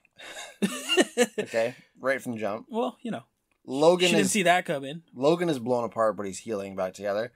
And Nightcrawler suffers some internal injuries. So right away they knock away 2 people that, I guess... They took a big bro... It was a good move, right? Yeah. Because you would assume that X-Men would have had to jump on them. Now this is really cool too, because it shows us how Krakoa operates its hidden secret, which is it has Trinary, Storm, and Beast doing China is a technopath, by the way, so she speaks through machines. Right. She's analysis, Storm is invocation, Beast is observation. Right. And then the Cuckoos bind them all together with Professor X's. He's the connection, right? If I'm talking fast, it's kind of weird. They all have to join together. We'll read the goddamn comic then. Yeah. Jeez. But they all have to join together in order to be in contact with Jean. Miss Marvel Girl. Yeah, Marvel Girl, all the way up in fucking space. Right. And we also didn't say this as they were boarding the ship, still all alive. Cyclops said, we're gonna need to find another way back because we're not going to take any flowers with us. Right. In case we get captured or something happens, we don't want the enemy to have understanding of how we travel through. Right. So it's a one-way trip. That in a sense kind of put everyone on alert that this may be a suicide mission for everyone. This may be all in, but not all of us are going, but not all of us are coming back. But it's for the greater good, because they're going to be preventing Nimrod from being created with this mission, right? Which is amazing, right? It needs to be done. So this is they speak to Jean, which is really fucking cool. If you read the book, because it's really cool how it all comes together. It took you 7 issues to read the book. Really, read the book. Yeah, plural. So yeah, with the help of Monet, with the help of Monet, Jean is able to talk. With the help of money, Monet, yeah. That's how she's able to amplify her telekinesis or her powers to speak to them, and she manipulates through water. Like she gets talking head through a pool of water or like whatever goo that they use, because you figure out that Krakoa's got some special. And they kind of just tell them, they just kind of give them a heads up what's going on. Right. It ends up going. Scott's like, no, we got this. So Scott, Logan, Kurt, and Raven all move to different parts of the forge to disengage the pieces holding Mother Mold together. So there's 4 bridges essentially, and you need to unhook them. It's all 4, and she'll go drifting into space. It's fucking Star Wars: A New Hope. You gotta lower the tractor beams. Yeah. Damn you, Hickman! I'm onto you. You Star Trek, Star Wars lover. And they're successful with, I think, Logan and Kurt knock theirs off right away. Easily. So boom, boom, done. Raven does hers as well. No, Cyclops does his. So that's 3 down. And then Raven. Here's the weird thing. Raven's got. So Mystique's got she transforms to people to disguise herself. Right. She walks into the place like just with her blue skin. Like, what's. She's so proud. Like, fuck, man. Well, she's so proud of not having to be hidden that she didn't hide. Well, then Dr. Gregor and Omega Sentinel are sitting right there, like, nah, bitch. She also didn't bring her game face on. They launch her into space. She's never really been an X-Men, so... No, but you'd think she'd be, She didn't. She came in her dress, okay? I bet Chameleon would have transformed. Oh, God. Or disguised. You don't want to see my face I'm making right now. But anyway, she gets launched into space, which is fucking funny. Hilarious, but useless. And they realize the one coupling is still attached. Yeah. There's one more bridge. We need to lower it to fucking complete our mission. But it's already turning sideways. We've already lost 2 people. People are injured. What the fuck are we going to do? Yeah, so... And Cyclops was kind of right. This looks like a suicide mission. Jean gets launched into space with the pod. She gets in an escape pod. M just knocks her out. Through the not knocks her out, but throws her, and then she turns into Penance, which is really cool. Yep, and then in order to give Jean enough time to get away, she essentially sacrifices herself and fights off a horde of people. Yeah. Not to, well, she didn't fight off because she's dead. She's dead too, and Wolverine and Scott makes the call. Scott makes the call. Yeah, you got to do it. it. You guys good?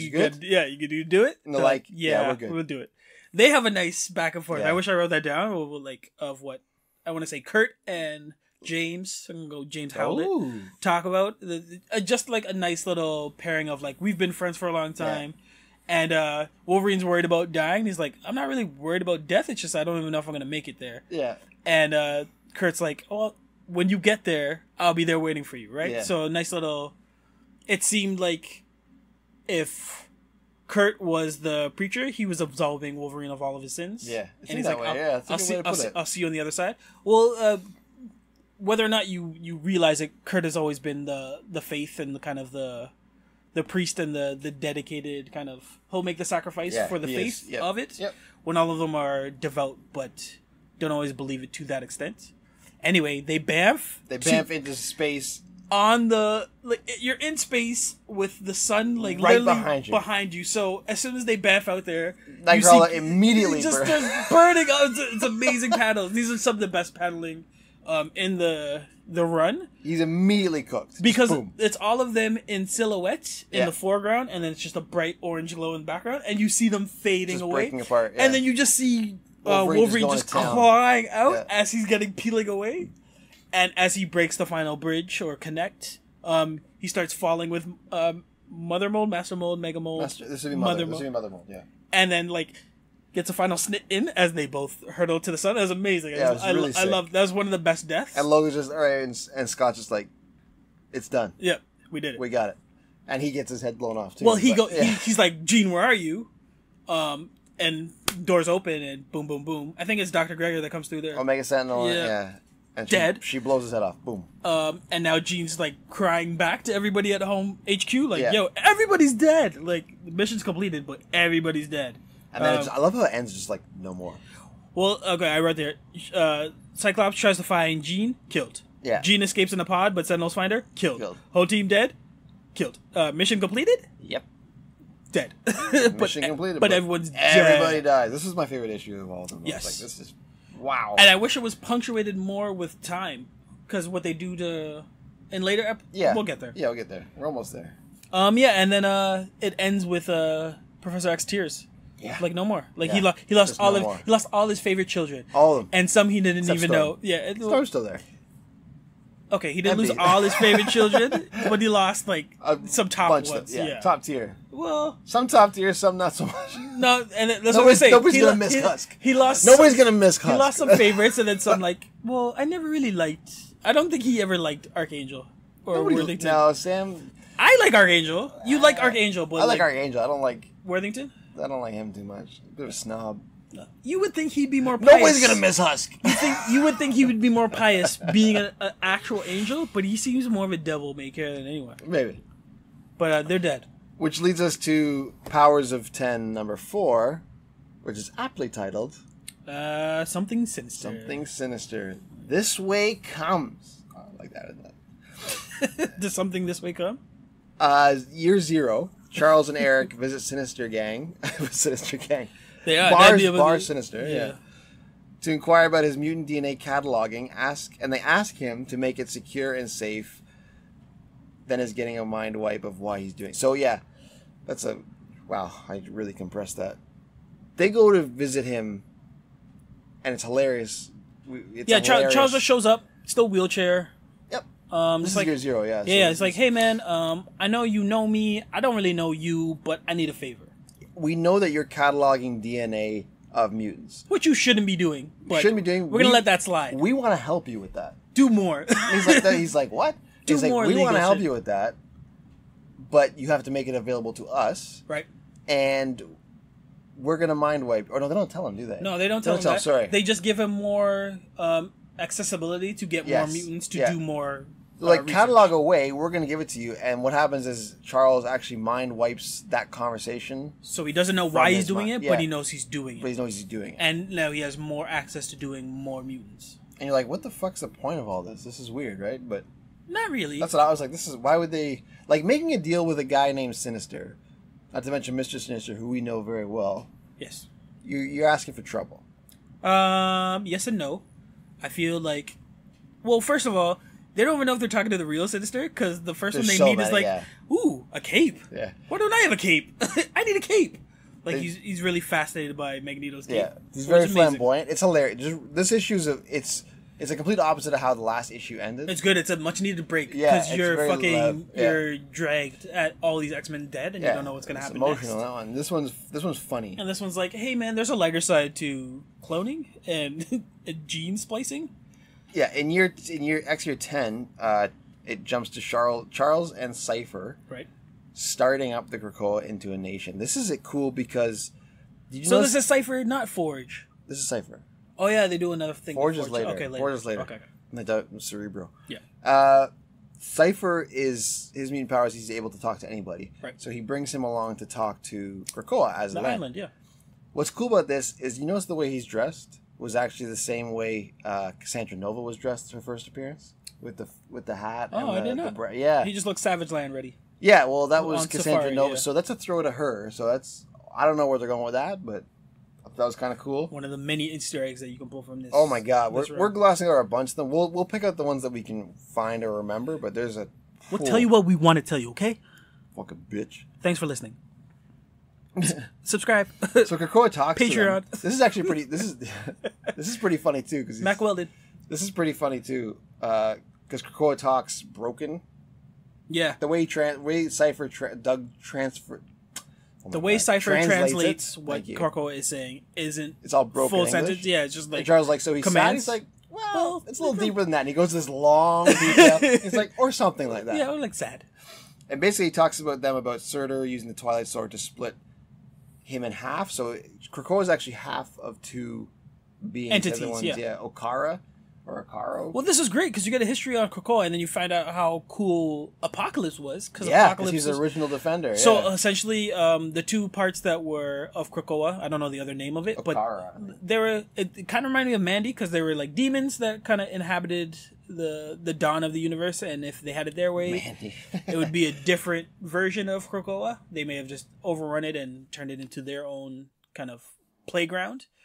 But if it hadn't been for Apocalypse, who was the first mutant, fighting on behalf of Krakoa to push all these other entities demons, back down to wherever they were, they wouldn't have made it.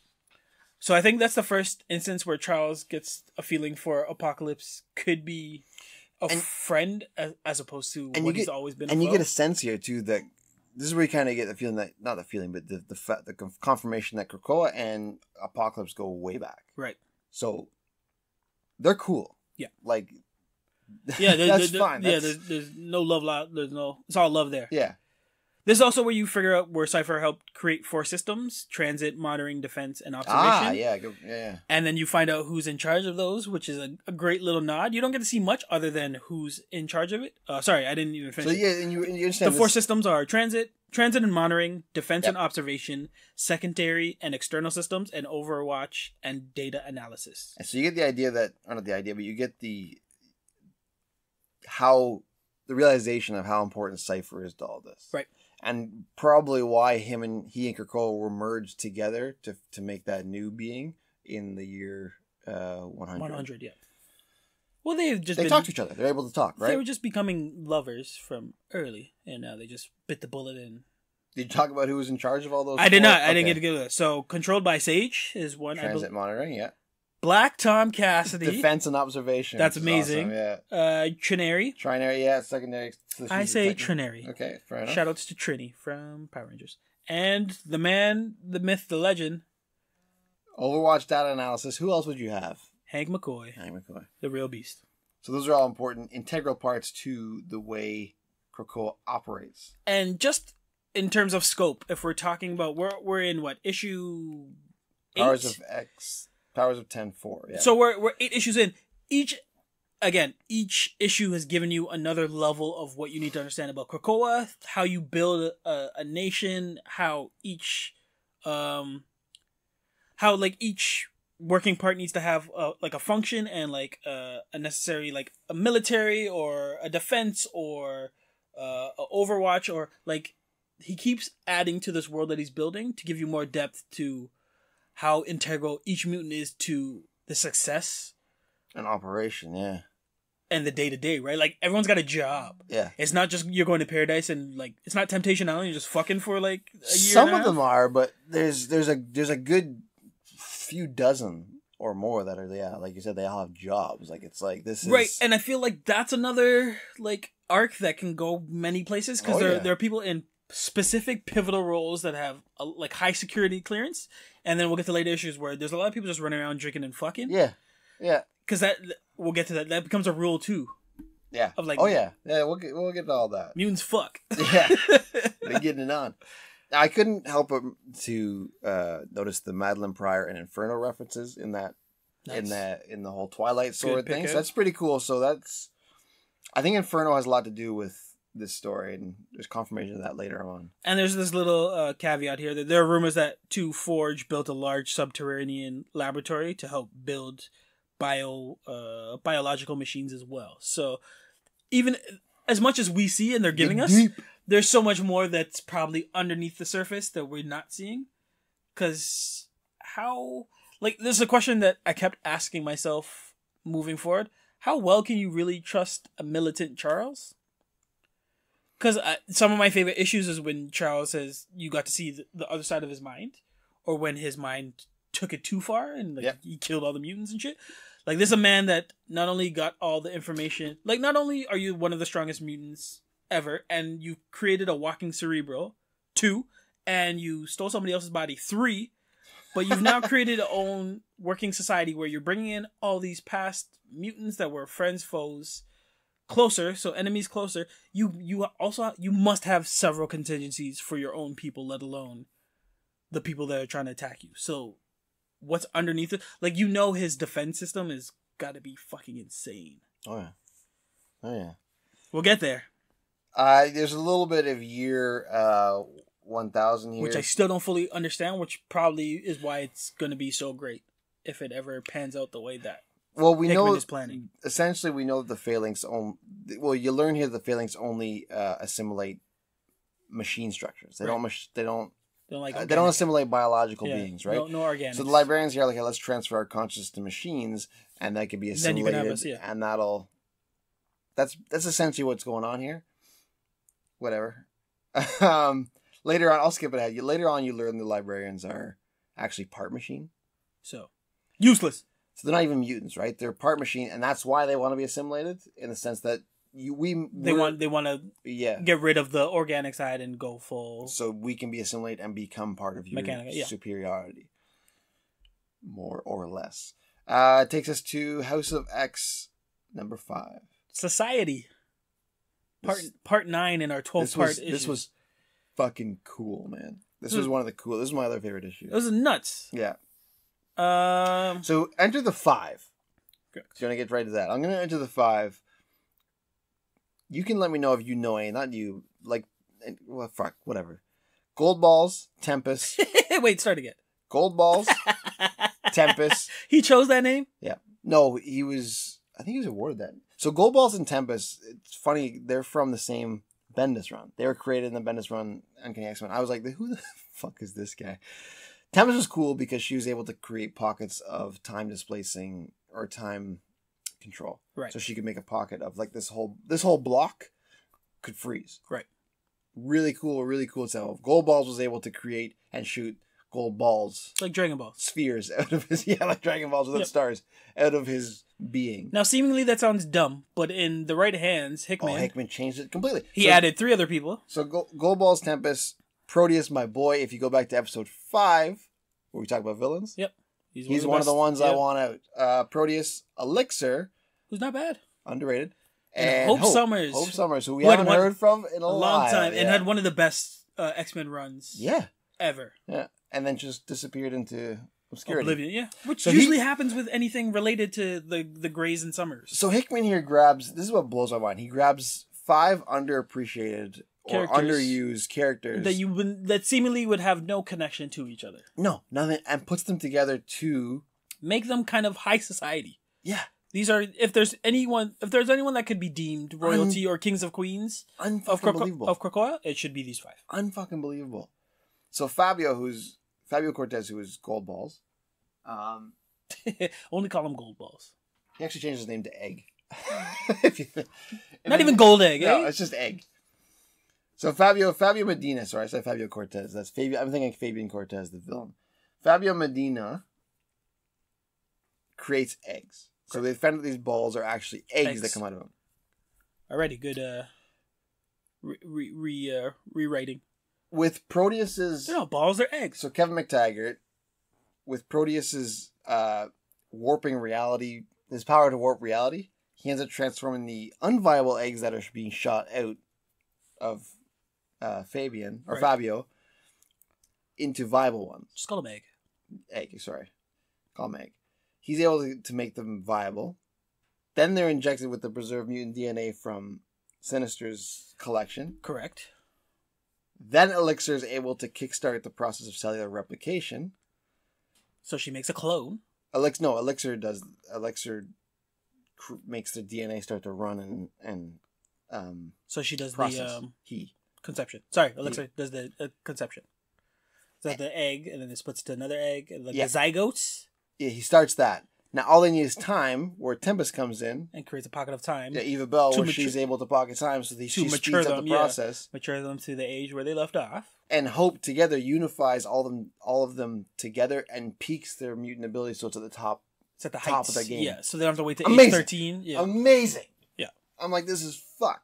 That alone could have been your entire run. You could have done a whole arc on just these 5. I'm like, oh my gosh, this is amazing. Incredible. I was I was reading this. I had to go back and read it again. I was like, let me just get this straight. This is fucking... This is kind of like a footnote. Amazing. To everything else he's building in this giant universe now. It's hard to say a world now, because even though we're just talking about Krakoa, it's a universe. Because he's pulling X-Men from kind of out of the ass. The ones that have been left out in the cold. Yeah. And like, okay, no, you're pivotal. We were never going to see Gold Balls again. Like... His name's Egg. Sorry. We were never going to see Egg again. And here he is. And here he is, like, top being... 5. And even to the point now that, like, they say... I can't remember which... or if it was just, like, the narrator or, like, maybe someone saying that, like, they enjoy hanging around with each other now. That, like, these 5 have become, like, a new family. Like, they enjoy this whole process of, like...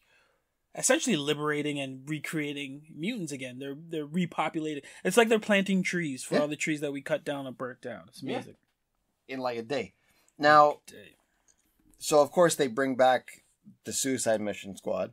So all those guys that died in the last issue in House of X4, Cyclops, M, they bring Angel, them back. Yeah.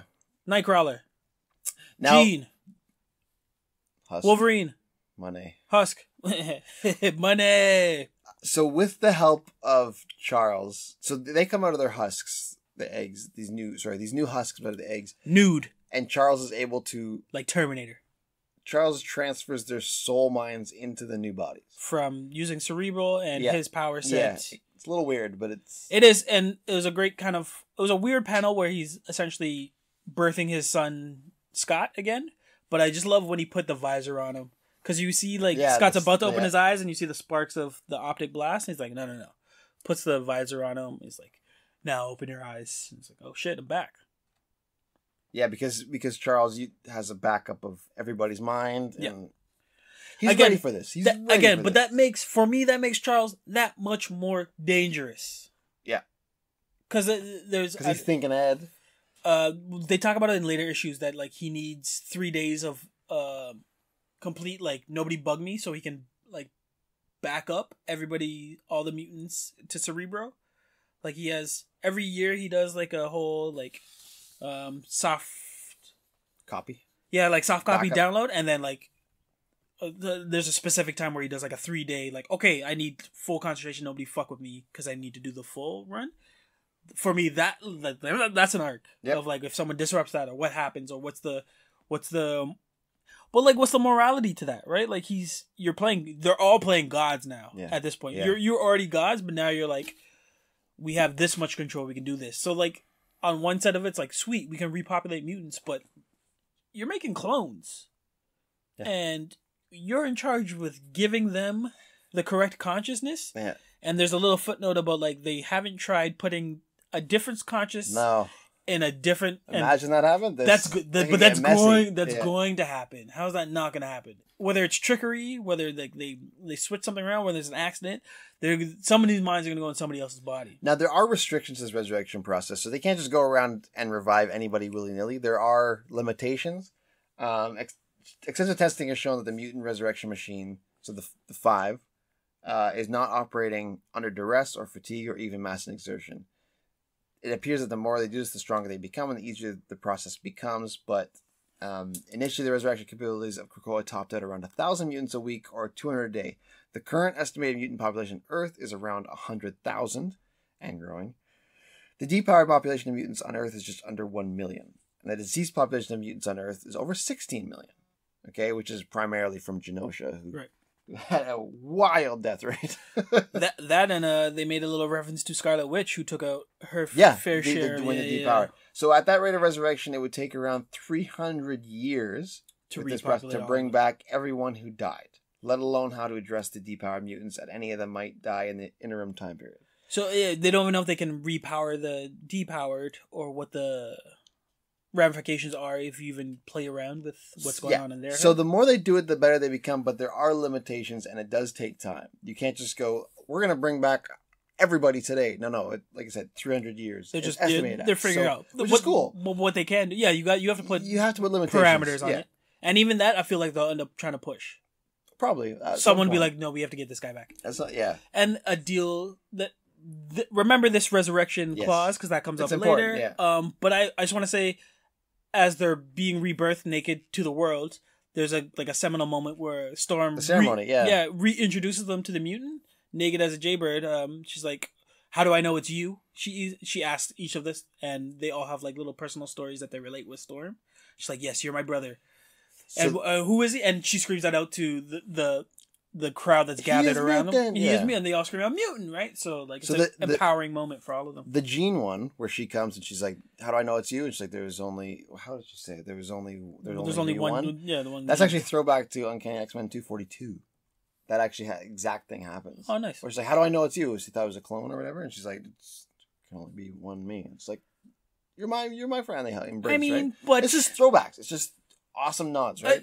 It's great paying attention to the previous mythos and acknowledging it, and then moving past it to make it our own, his own, or Hickman, or whoever you want to in charge with. Yeah, but when it comes to Jean, who's literally had the most cloning problems of anybody else, I don't know if that's the best line to use, because you're not really you. You are a clone of you. So for me, in my head, I'm like, there's got to be some sort of ramification if you want to pull at that thread, right? Like if Hickman's like, I want to blow it all up, let's fuck with these clones. Because right now, like, you could make a division of who's a true mutant and who's a clone of a mutant, and already there's a separation.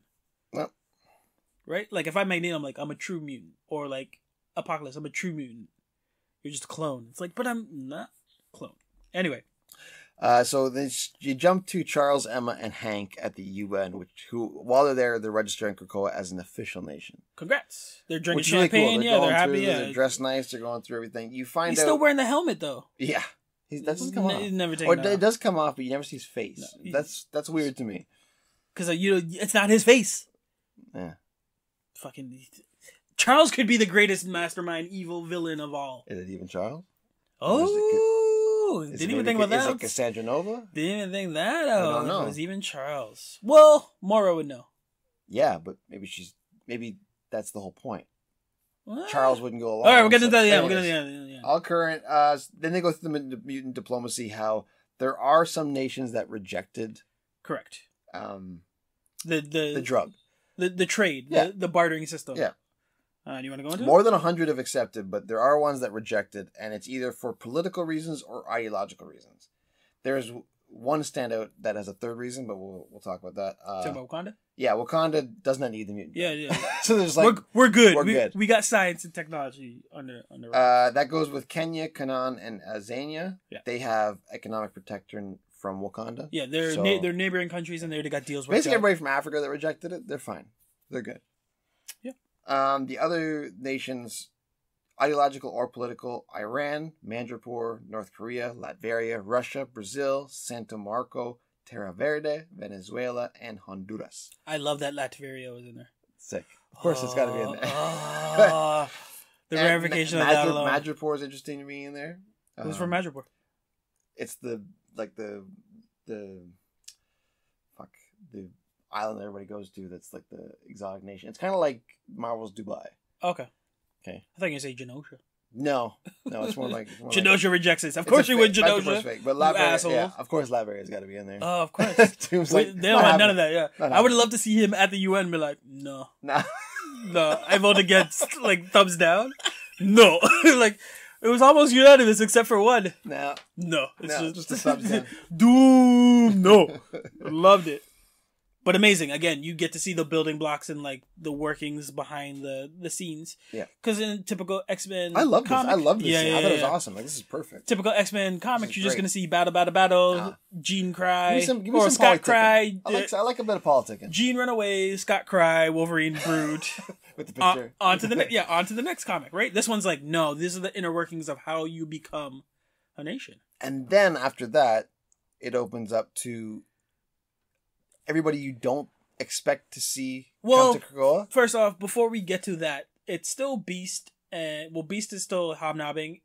Emma and Professor X they have a conversation of like get into that. Yeah, of like so I like Emma's basically like, well, you're welcome, Charles. Like, you needed me. And he's like, well, actually, I'm sure you have a higher position for me in Krakoa. And he's like, actually, I do. But we need something for you. And she's like, what could you possibly need from me? I've already done how many things for you? Yeah. We need Sebastian Shaw back. Yeah. And she's like, what the fuck? Yeah. He's Black King, right? Yep. I just finished getting him out of the Hellfire. I'm running shit. You want him back in now? And he's like, yeah, we do. There's a specific reason, but we need him back. And that reason being? For black market contacts. So all the ones that rejected the drug? They still want the drug. They still want the drug, but they just politically rejected it. They can't say yes. And they don't want Emma getting her hands dirty with all the black market stuff, so Sebastian Shaw has all the connections. So if he gets caught doing it, they just cut him loose, right? Whatever. Yep. So he's got the connections, so he'll do the black. So basically, every nation is going to get this drugs. Right. These drugs. It's just how you're going to get it. Yeah, it's just on the level or illegally. Yeah. And in exchange for bringing back Sebastian Shaw, she wants to name her own seat too. Correct. So we didn't really talk about that count. We'll get to that, man. We still got to get. But we didn't even talk about seats. So when we say that they don't even understand, fine. We'll get to seats. We get to the panel. We get to the amazing panel at the end of this comic. Well, where all the villains come. Yes. That's what I wanted to get to. I was just like, well, yeah. So Sinister shows up.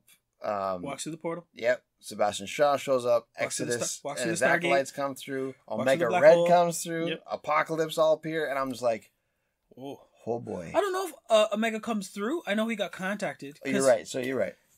He met, but I I thought I saw him, but maybe I didn't. You did see him. There's a panel where they show Omega Red, but it's like a hologram of Charles as like he's just mind morphing with it. All right. So Charles sent a waiver out to all mutants now. Like he already did that speech. Yeah, not that speech. No, before that, because that speech goes out to the world. Yeah. And he already sent out a initial speech to all the mutants that he can trust. Now that every building blocks are in place, their actual official recognized country, he now sends out to all of his past foes as an olive branch. This is the message of, hey man, I know we used to be enemies before, but you're a mutant. I'm a mutant. We're now on the same level. Come through. Reach. Say what's up.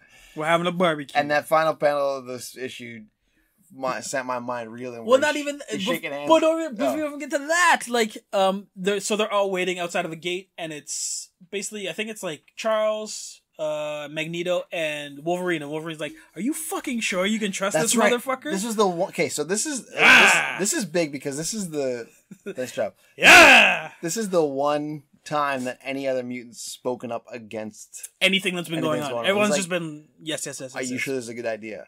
You're inviting Apocalypse. Yeah, you're bringing a fox into the henhouse. Like, are you sure you want to do this? Didn't give a fuck about Sinister. Doesn't mind Exodus. It's Apocalypse. You sure you want Apocalypse in here? And Charles is like, yo, he's a mutant. Don't worry, he's the first mutant. Yeah. And it's a fun. All right. It's a fun throwback because inevitably Wolverine ends up trusting Apocalypse if he ends up taking up the Horseman role as War. Yeah. So this is a nice, not a full circle moment, but the initial hesitance of the first version of Wolverine. Maybe the Wolverine we used to read. Yeah. Mistrusting of a lot. Yeah. Trusting of only a few. And this one is like, all right, man, we've come this far. And then let it ride right now, but APOC walks. I'm not happy. APOC walks through the goddamn portal and looks around. Like, he has a moment where, for me, it just kind of looked like Thanos after he finished snapping his finger. It's like, look what I've done. Yeah. And even though he didn't really do this, but he kind of did, because different versions of him helped get to this point. The fact that he now gets to see the fruits of his labor. Because this is one of his dreams, too. It was just like, I wanted mutant supremacy. Yes. I wanted this on top. So that jumps to Powers of 10, number 5. And then they shake hands. Well, you cut me off on that one, so I didn't want to talk about it. Because you got to talk about Wolverine saying no first, man. That's huge. That final panel's crazy. The final panel's crazy. It's huge. It's just Charles shaking Apocalypse's hand. He's just like, welcome home. And now you got my mind wondering if that's even Charles shaking his hand. May not be. Powers of 10, number 5. For the children. So year 0 is your Forge. The Forge, not the character Forge. He looks... Wait. The Forge. Yeah. The Forge. The Forge. Not Forge. Him and Charles are talking about a new No, version. it is Forge. Yeah, I know. Not The Forge. Yeah, Forge. I was saying not The Forge. Okay. He's with Charles talking about a new version of Cerebro that can copy and store mutant minds. I just want to say, Forge looks super light-skinned in this. He's an Aboriginal, a native.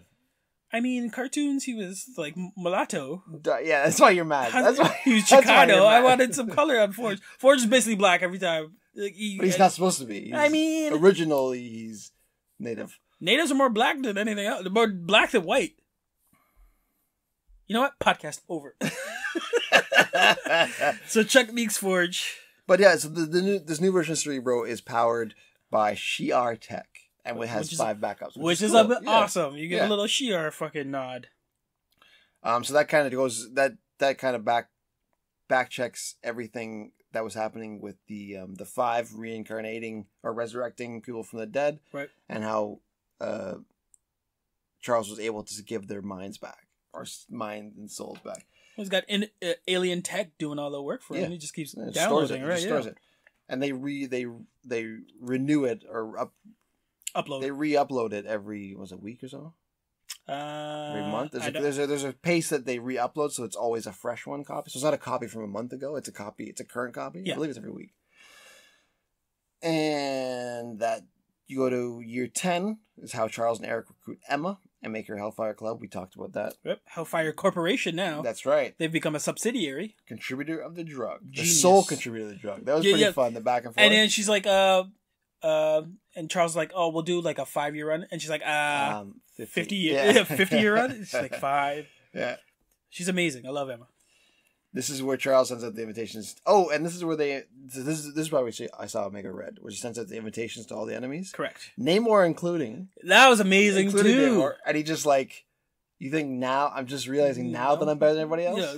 No, I already knew this. It's like, fuck off, little man. And here's a quote, because we didn't even talk about how like each issue opens up with a quote from one of the titular characters. Either it's Magneto, Professor X, there's one from Apocalypse. Yep. But for this one, I think it's Namor's, and it's like, when you see me, then you know it's time. Or like, when you see me, you know... Basically, from what I divulged from it, it's like, when you see me, you know a war is coming. Like, I'm at your foot. I'm never going to come as a friend. I'm not or gonna chill. ally. I'm not just gonna hang out. Yeah, if you see me, It's there's business. problems are happening, right? Just to see Neymar in this is amazing too. And he's just like, and he's such a prick. I love it. He's like, no, I don't want your piece. Like, I got fucking Atlanta. Dude. Get out of here. Yeah, I don't need you. You don't need me.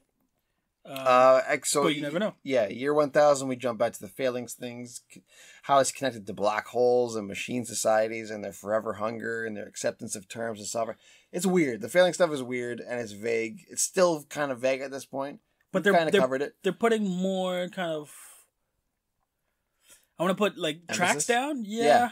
Because they want you to know that how there's this thing here is there's a theory. I just keep pulling that they're all consuming. They want all information. They introduce theories here that not black holes aren't random. They're an actual connected machine society, right? And they all have a purpose, right? And it's the forever hunger, and it's just a back and forth between the Phalanx and the Librarians about you're going to accept our sovereignty or what, and they kind of like, we'll get back to you, right? I don't like it yet, but yeah, I don't know how it's going to explode on shit. Jumps to House of X number 6. This is the last. This is the penultimate issue. Yep. I am not ashamed. I am not ashamed. Charles, Eric, and Moira, terms to the world. This was your speech at the beginning. Yes. Amazing. Awesome. Tells you everything you need to know about Chuck. I'm not taking no shit no mo. Yep. And now I got a whole squad against me, and we got a country too. This is where we can talk about the council being formed. Woo woo woo! Which is fucking, oh man, so cool. So let's talk about you get the great captains. Yeah, let's talk about that first, because a lot of these guys I felt could have been in here. Yep. But thankfully they're not. I think for better. So while the council is recognized ruling authority on Krakoa when there is a state-related excursion or in times of conflict of war, the great captains of Krakoa assume the responsibility of defending the state. In the field, the captain has total control. Among the captains, the captain commander is considered first among equals. That being Cyclops. Correct. So there's no presidents. There's no. Whatever. Mayors or judges. There's emperors. There's always a council. There's always a group of people. And there's great captains. And then it falls to one person if the council can't make up their mind on that. Amazing. Or in times of war, the general is Cyclops. Named, yeah. Yeah. Cool.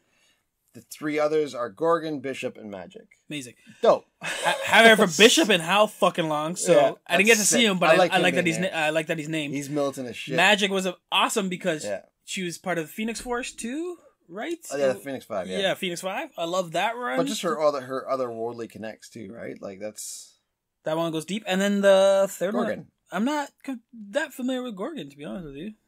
He's the fucking ninja dude. The Bushido Blade? Yeah. Is he like the rabbit from Teenage Mutant Ninja Turtles? No, you saw you with Jimbo? No, different.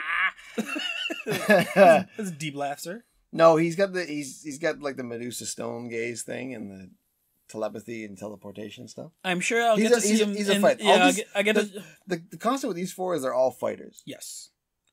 All militant. All don't fighters. Back down, and all very. We got Gorgon's kind of mythical, right? Bishop's time jumps. Yeah. And Magic got the dimensions, right? Cyclops is grounded, but that's why he's the captain. But they all have different angles. Space time. What would you say Gorgon is? Mythical, and then Cyclops is your A1 steak sauce. Yeah, exactly. Love it. So, that's just those guys. That's just the generals. Yeah. That's not even the council. No. The council's the crazy shit. Council's sick because they're split into 4 groups, which is, 5 groups actually. Autumn, winter, spring, summer, and then Krakoa itself, which is Krakoa. Has his own group. Krakoa and Cypher. Cypher, yeah. And they... Oversee was good. And they'll step in, yeah. They'll step in when they need to. They're just kind of there, yeah. They oversee everything. Now, Autumn. Wait, before you get into this, can we go back to Emma and her deal making abilities? Yeah. So, as Chuck is trying to get Emma to bring back Sebastian Shaw, Emma, being the savvy businesswoman that she is, she gets a 50-year contract. Uh-huh. She probably gets stock options. Well, she's the sole contributor to the drug, too. Correct. That as well. That's huge. And she gets an additional seat on this council. She was already Red King, yeah. She was already going to get named to the council, which is amazing. She deserves to be on it. And now knowing that she had to bring Sebastian Shaw on, she's like, I need another seat. Yeah. So there's one spot missing. There's one spot missing here. We know who... For this run. Yeah. After this run, we know it's filled. We'll go into it because we have better... Well, we had a whole theory... Well, I had theory list of who I wanted to be on there. All right. But we don't need to do it. Now you can go through the run of everyone else that's on this council. Okay, so Autumn, the 3 seats in Autumn, Professor X, Magneto, Apocalypse. Amazing. No surprise there. 3 alphas. Just the fact that they're all sitting next to each other was amazing. Because it's... really weird seeing that. I think it's like Professor X first, or like the farthest seat. Yeah. And he's little, but he's got this giant dome. Yeah. Then it's Magneto, who's in his all white, just kind of like cinematic. And then there's like this hulking out dude of Apocalypse, and he's just towering over them. It's like, what up, though? But he's just calm. He's like, yeah. So we're going to talk about it.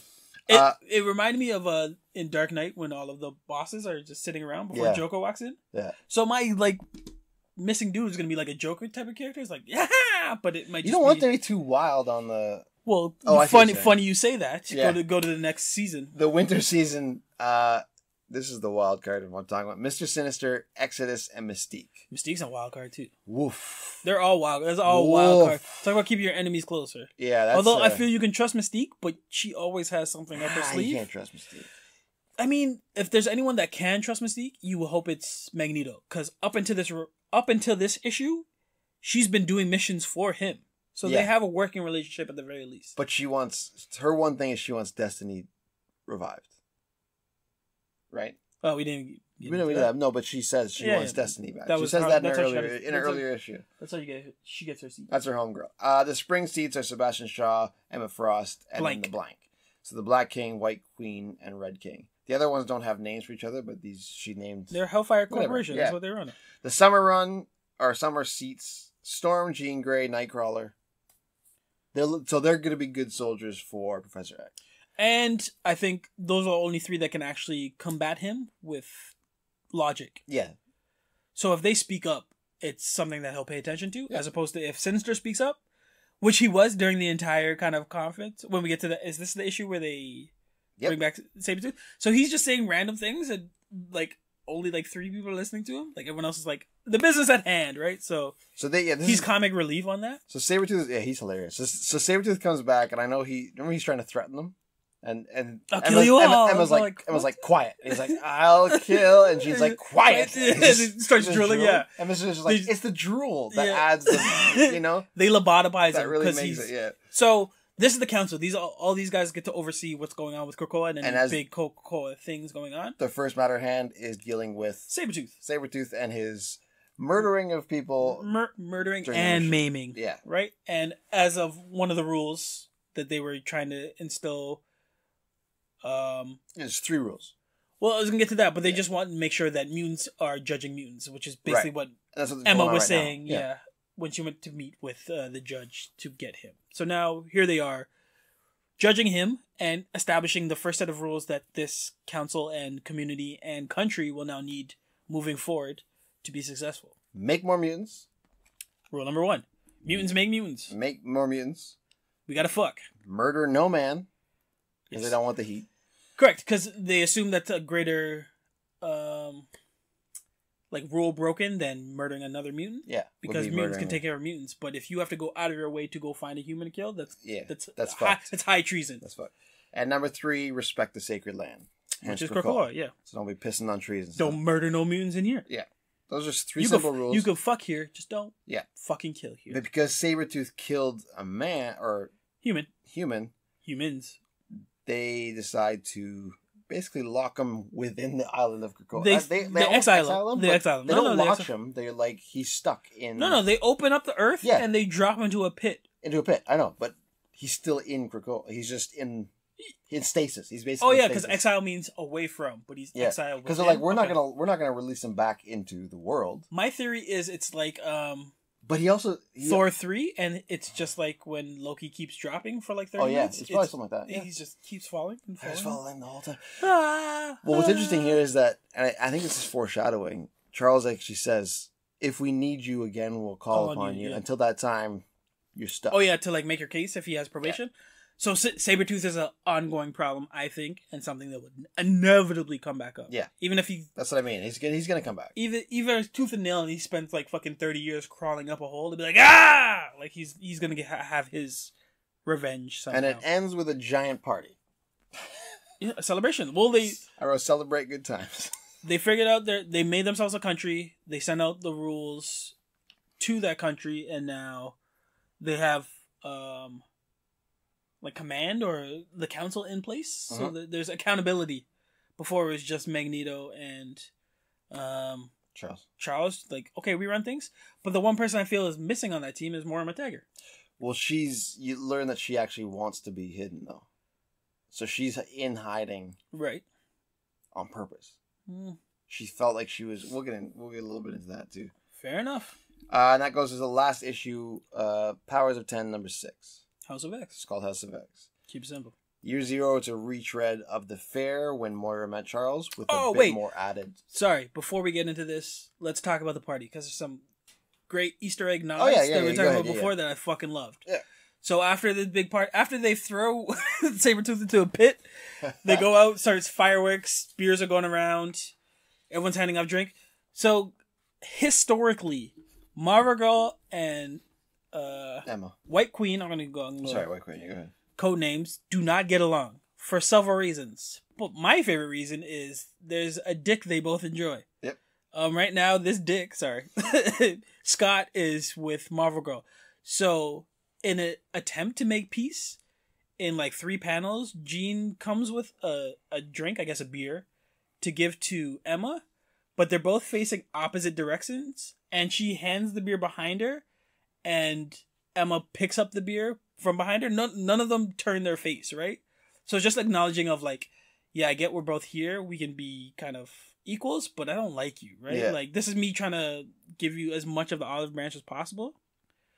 While this is going on, you see in kind of a short distance away, Scott joking around with Havoc, which is great that they're fucking just back to brothers enjoying each other. But at the corner of his eye, he sees Emma. And Emma leans over and she sees Scott. What up, though? And for me, that was enough. Because, okay, so here are the ramifications. If Scott is a clone of his former self, and all of this, if this current run, X10, is the year, and they still remember everything else, he would still remember a past relationship with Emma Frost. Mm-hmm. No? Mm-hmm. So that's still embedded. I don't think... If he would remember, but he's not... He doesn't remember everything that happened in past life, so they may have never actually met yet, but they're destined to. You know what I mean? I don't. There's something I think there. Based on the way it was. The only one that remembers everything would be Moira. The only one from all the lives. Or Charles. No, but she only remembers her life. She doesn't remember everybody else's life. Right, but it doesn't matter. They don't remember their own lives. But I'm saying that whatever X-Men run was before this, like before they got to this point. Yeah. They were already hooked up. Like, there's a team where they're on the same... There's a moment in time where Jean's gone from the picture, and it's Emma and Scott. And they had a relationship. You can assume that, yeah.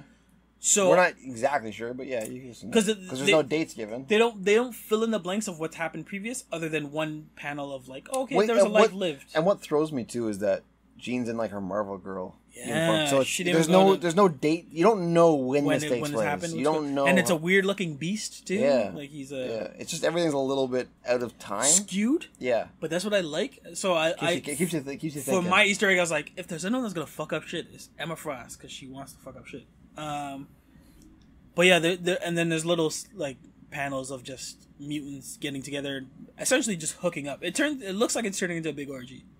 But we move on to the next. Oh yeah, Powers of 10, number 6. House of X. It's the final issue.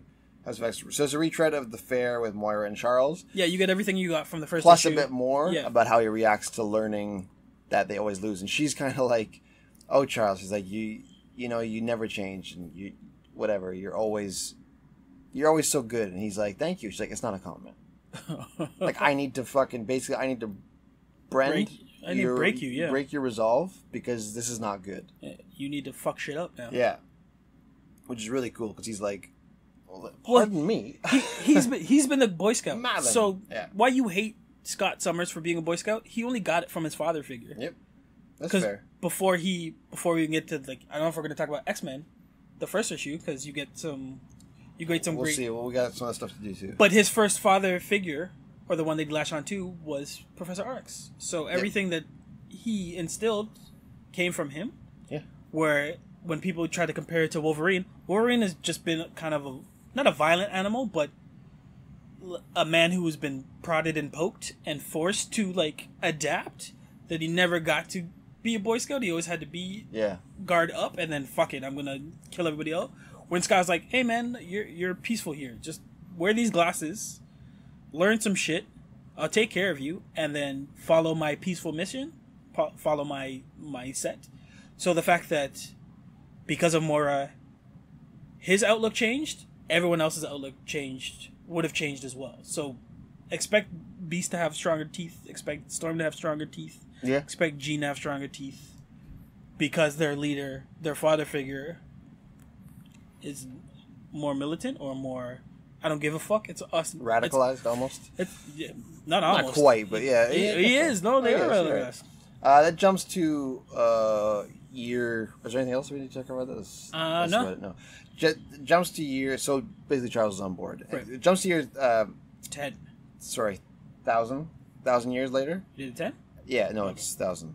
Librarian meets with Moira and Logan in the mutant. So that mutant dome from way back in the first Powers of 10. Right.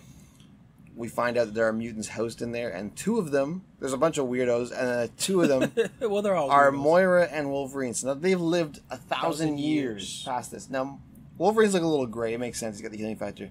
Moira's still there. There is a throwaway line of that they share the same blood. Mm-hmm. So there's some sort of transfusion going there. So that's how she's... Fusion. What did I say? Fusion? I'm an idiot. So transfusion. She's basically... It can be assumed that she's got his healing factor right now, which is why she's able to live so long. And you could even assume that maybe Sinister had some sort of undertaking in it? Possibly. The librarian that visits them is basically... This is kind of where all the failing stuff comes to a head. And he's tempting or teasing them or taunting her to talk him out of being assimilated into the higher... The hive. The hive mind. He talks that the machines actually aren't the real villain for the mutants. It's actually the humans. And what they've done now is they've named themselves, like we've talked about before, half machine into a new version of that. Version of themselves. It's a new... There's Homo sapien, Homo superior, and then Homo nesima or whatever. And that's what they are now. And that's just... They've designed that just to be assimilated into the phalanx to live forever. Right. Now, he's kind of daring her to talk him out of doing it so that her legacy could live on. Right. Because he knows about her jumping timelines. Lives, yep. And he goes, if I kill you now, you'll never reach it. But if I let you escape, then there's a chance that you could go back and stop this, right? Or try to. Right. It's fun to think about you trying to, right? So he's kind of like... Wolverine ends up killing him. I think we only reference... This is the third time it happens, but we only referenced it twice. I think so, but... So, and then she turns around, she goes, I've learned what I need from him. Take me. Yeah. So he kills her, and that ends her sixth life. And so the sixth life that was blanked... They filled in. It's actually the 1,000 years later was her sixth life. And that was it's a great silhouette of just fucking snit of Wolverine's claws in Moira, and she kills him again. And it's like stars too. Like it's weirdly composed, but so amazing in silhouette. But it's cool knowing that was her sixth life, and that's why it was blacked out because she learns that man is the problem, not machine. But she hadn't lived that life yet, so that's why you couldn't reveal it. Yeah, exactly. It was a plot. It was a little twist, right? But that goes back to your whole theory that maybe she creates Nimrod to kill humans. Maybe it's possible. And then it goes back to X to the power of 10, right? Where Moira is talking with X the boys. And that's where you kind of you come to realize that precogs aren't allowed on Krakoa whatsoever, because they may discover Moira and they may discover the truth, which is mutants always lose. Yeah. Every life that she has lived, they lose. They always lose. They're destined to lose, even though they've built a nation on winning and being the next step of evolution. They've told everybody that they're going to win. She knows they lose every single time. Now, Charles agrees to everything that she's saying, even though she's promised Raven Mystique the fact that she would bring back Destiny. This is where they're as a seat for on the council. This is where the dude's ego is getting in the way of her plans. Because she's like, we promised Mystique that we could bring Destiny back. She's like, you can't. He's like, we know. Because if you do that, you know, he's like, well, you know. Like, they're so egos. And then it's like, they're so nonchalant about this is going to fuck somebody up really soon. She's lived this. Mystique doesn't really play around, especially if you make a deal with it. But so you can already see some seeds of undoing, though. That they're kind of stepping out of their line to do their own thing. But here's the ramification. Those three know that they're going to lose this life. Not this one. They're hoping they don't, but they understand that there is a chance they don't. But they don't want to let anybody else. Every life past before this has been a loss. For me, that's the weirdest cop-out. Because you can explain to Destiny, hey man, we lost these... But Destiny would just tell you, like, this is not going to be the one you're going to win. Or this is the one you're going to win. Or that, you know, Moira's in hiding and she knows that we always lose. And it'll start an upheaval of society, right? Who is she hiding from? Like, who can't know that Moira is there?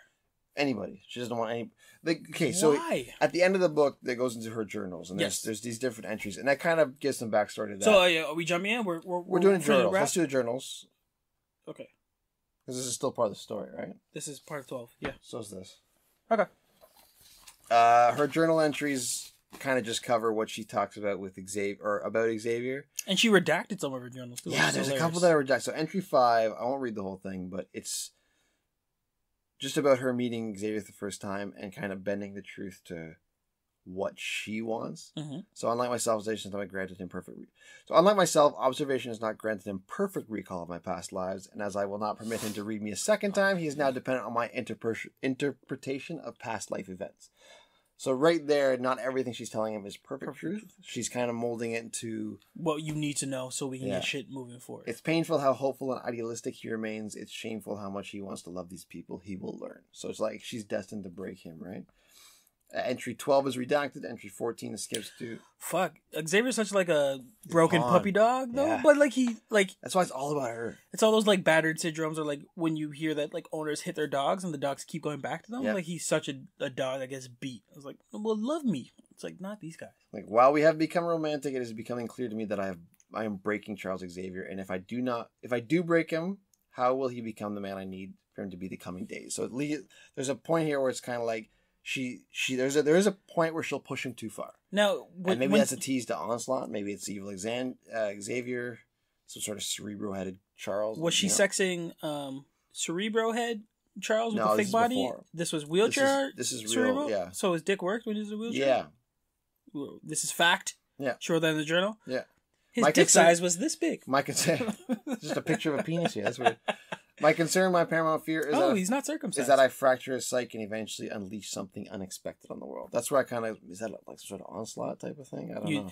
Oh, yeah, because they get to rewrite it? Yeah. I hope it's Latveria. Entry 17. Ooh! Entry 17 is interesting because they talk about... he has the most... where is it? He has the most powerful idea regarding the potential tandem of several mutants and what they could accomplish if they worked in harmony to the 5, right? Mm-hmm. The only thing we lack is a mutant with the ability to tweak primal matter or give reality as we know it a push. I have used my expertise in genetic modification to find potential matches for both Charles and me to produce such a mutant. That's fucked up. Yep. Because that means her and Kyle McTaggart, or Joseph McTaggart rather, to create Kyle McTaggart Proteus was planned. Charles and Gabrielle Haller to create Legion was planned. That's fucked up. But why didn't Charles and Moira have a kid? Because their genetic mix wouldn't create what they're looking for. Yeah. Yet hers, these are the two that would have. That is fucked right up. And those two are some of the dangerous. They're the most powerful mutants around. Well, hey, we didn't even talk about they Hickman also gives us a Omega list. A list of Omega list. Yeah, she does. That Franklin's on, which gave me a whole like, oh, I can't wait till Franklin makes his way into this universe. Well, Franklin's fucked because he creates galaxies. Mm-hmm. Dude's the most powerful mutant, I think, ever. But he would definitely need to be a part of whatever her concoction is if she's trying to win this war against humans. You'd think so, right? How can't he? How her 20s, how about them boys?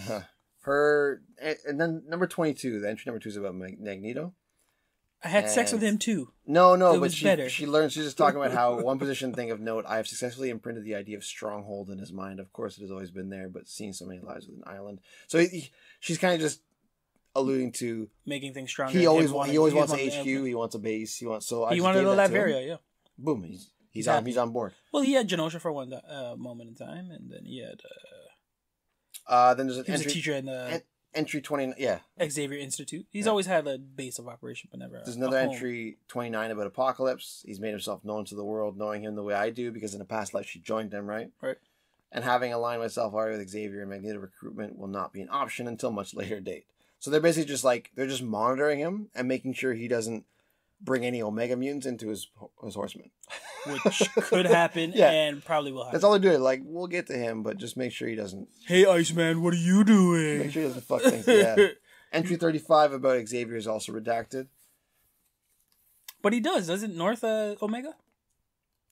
That's way...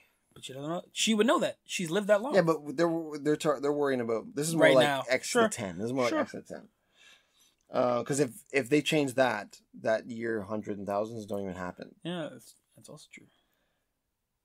I've underestimated Xavier. Sorry, before you continue, because you just said something that makes amazing sense, right? Like, anything tweaked now can change year 100 and year 1000. We're looking at it as it's inevitable, and it's not even that. Not. So no.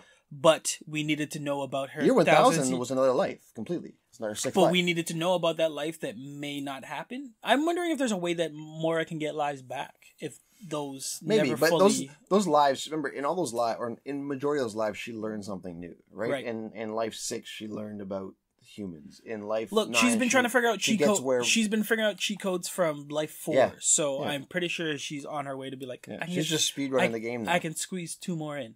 But keep watching Apocalypse. Entries 48, this is what I'm talking about with their egos. This is the interesting one.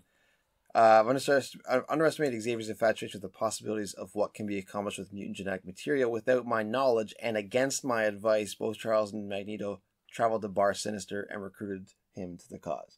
So she didn't even want Sinister around. No, and they're like, he's got a seat in the council. That's what I'm talking about. So their ego, this is... before Krakoa has even started. Mm-hmm. It's just starting now, and they're like... But they had to put in the work. Because without Sinister, you wouldn't have got your X-Men back. Yeah, but it's Sinister, so she's just like, you got... I get that. We looked at the Council. The Council's half bad people. Half original foes, which is amazing. Entry 52 is interesting about Magneto. We have lost Magneto. I had hoped, given the opportunity to help him make him better man. Instead, we all have made as an enemy. I'm just as bad as they are, if not worse. Now, we don't know, before you go into that, we don't know what year these entries are. We don't know what time. We don't know which Moira. This is Moira 10, as far as I can tell. So she's kind of going along as she goes. But there's a jump from 48 to 52. Right, so we can assume it's... This sounds like it's a Mutant Genesis, right? Where Asteroid M blows up. Oh, okay. Remember that run? Right. So that would be cool if that event... Or House of M. Maybe, but then they didn't... That was more of Scarlet Witch, right? Yeah, no, but that's his daughter. Yeah, maybe. So, but yeah, there's some sort of we have lost Magneto. He was king, in that reality. He was like the god. So they lost him for a while. He comes back, but they're talking about the whole Mutant Genesis. What could have been the follow? Entry 57 is by Xavier, and they're just talking about how we'll fake this is where they fake her death. Return to the shadows where I belong. So she feels that she's removing herself from the world because she's become a little too involved. And is messing things But she's up. the tinkerer. She's the catalyst. How do you not get involved? Nobody really knows she's a mutant either, right? So other than Destiny. Yeah. Who's they're not bringing back. Yeah. Can't do that. Okay, so my hypothetical question would be to you, of those council members that we know exist, so no Red King. Yeah. Which do you feel would find Moira's diary? Because I don't know if it's Mystique. Nice. I was going to say either Mystique or... It's going to be Mystique, Emma, or Jean, in my personal opinion. I think it'd be Mystique. Because I don't know if it's a hard copy or if it's a digital thing. Are they going thing. looking for it? If they're going looking for it, it's Mystique. I don't know what type of journal it is or diary. She's gonna right? Is this a online? Is this a book? Is this because they're stalling? They're I stalling. wrote it on a tree. They're stalling about the whole Destiny resurrection. She's not gonna. Eventually, she's gonna be like, "What the fuck is going on?" Yeah. But same with Emma. Emma's always looking for power and leverage. Correct, but she's pretty satisfied with what she has right now, except for Sebastian. So that bugs her, but she's got soul control. She's making money hand over fist. Is that her motivation? I think so, and security, like status security. What gives you more security than leverage over the people that have brought you? I just don't think she'll be good looking for. If she finds it, that's one thing. Yeah. Did I say looking for or finds? I said we finds. We were talking. Oh, finds. Yeah. If she stumbles on it, she'll definitely. Any of them can stumble on it. Yeah. But I mean, that's what I thought you meant when you said going looking for. It's Mystique. It's got the motivation. Nobody would know what they're looking for. They don't know if but Moira exists. Mystique right? would go digging for the whole being stalled for so long. She'd be like, "The fuck is this? I'm gonna, let me find some." Emma's a telepath. Same with Jean. So they could just be walking and sense somebody's thought process going off that shouldn't be Charles and Magneto. What? Would be the only ones that they could. Because Moira's buried underneath the. Sure, but unless she's got a metal helmet on, you can't stop her thoughts. I guess that's a bit of a reach, but yeah. Jean's an Omega. She's not looking for trouble. No, I'm just saying. Let's say she's in a pit of whatever room you're in, and they're it's closed over, but she walks across, and Moira happens to be thinking something at that time. You're telling me Jean Grey can't sense somebody's thinking? I'm saying she wouldn't. Not that she can't. She doesn't care. She doesn't care. You have to look for them. You're not going to be like, oh, there's someone, she could. Sure. I don't think she wants to. This is a hypothetical. Are you going over the Omega list? Do you want to do that? I do. I want to go. We're going along here. We're not going long. I told you it's going to be a huge one, man. Omega, she said. Omega level mutant. Are you talking about Moira when she saw Charles and then it's it wasn't really as big as I thought, Charles? And you're not circumcised. So he gives the definition of Omega. Whoa. I said that earlier. You don't listen to nobody. Omega level mutant. He gives it whose dominant power is deemed to register or reach an undefinable upper limit of that power specific classification. This is kind of a cool little thing because caveat because they didn't specify what to Omega most powerful meant. Ever. No, yeah. You're the most powerful in your field. industry. Yeah. That's sick. I was like, okay, that makes sense because, for example, both Magneto and Forge are the most powerful mutants of their power types on the planet Earth. Magnetism and technopathy. Slow down. Respectively. But what makes Magneto and not Forge an Omega level mutant is that the upper limit of Forge's measurable powers could hypothetically be surpassed. Correct. Right? While the upper limit of Magneto's power cannot be surpassed. No one can go higher magnet than Magneto. So, for example, while Jean Grey is both a telepath and a telekinetic, she's only an Omega level telepath. Yep. Makes perfect sense. Thank you for clarifying that, Jonathan, because now we know. People need to hear. And they go through the list. Jamie Braddock, who's the sister, or the brother of Betsy and Brian. Captain Britain and Marvel. And Captain... I am drunk. Captain Britain and Red Bull and Psylocke. Coke. His reality manipulation, so his Omega powers would be quantum. Your boy. Yeah, Bobby Bands. Robert Drake, Iceman, temperature manipulation. Alliance 2, Krakoa. Joshua Foley, Elixir, so one of the 5. Mm-hmm. Biokinesis. Alliance to Krakoa. Jean Grey, Marvel Girl, Telepathy. Allegiance to Krakoa. You don't want to be Marvel Woman now? This is my boy here, David Howley, Legion, Power Manifestation, is missing, so we don't know. He's not in this run. Yet. Eric Lenshar, Magnetism. Alliance to Krakoa. Is Magnus now not canon? His nickname, I guess.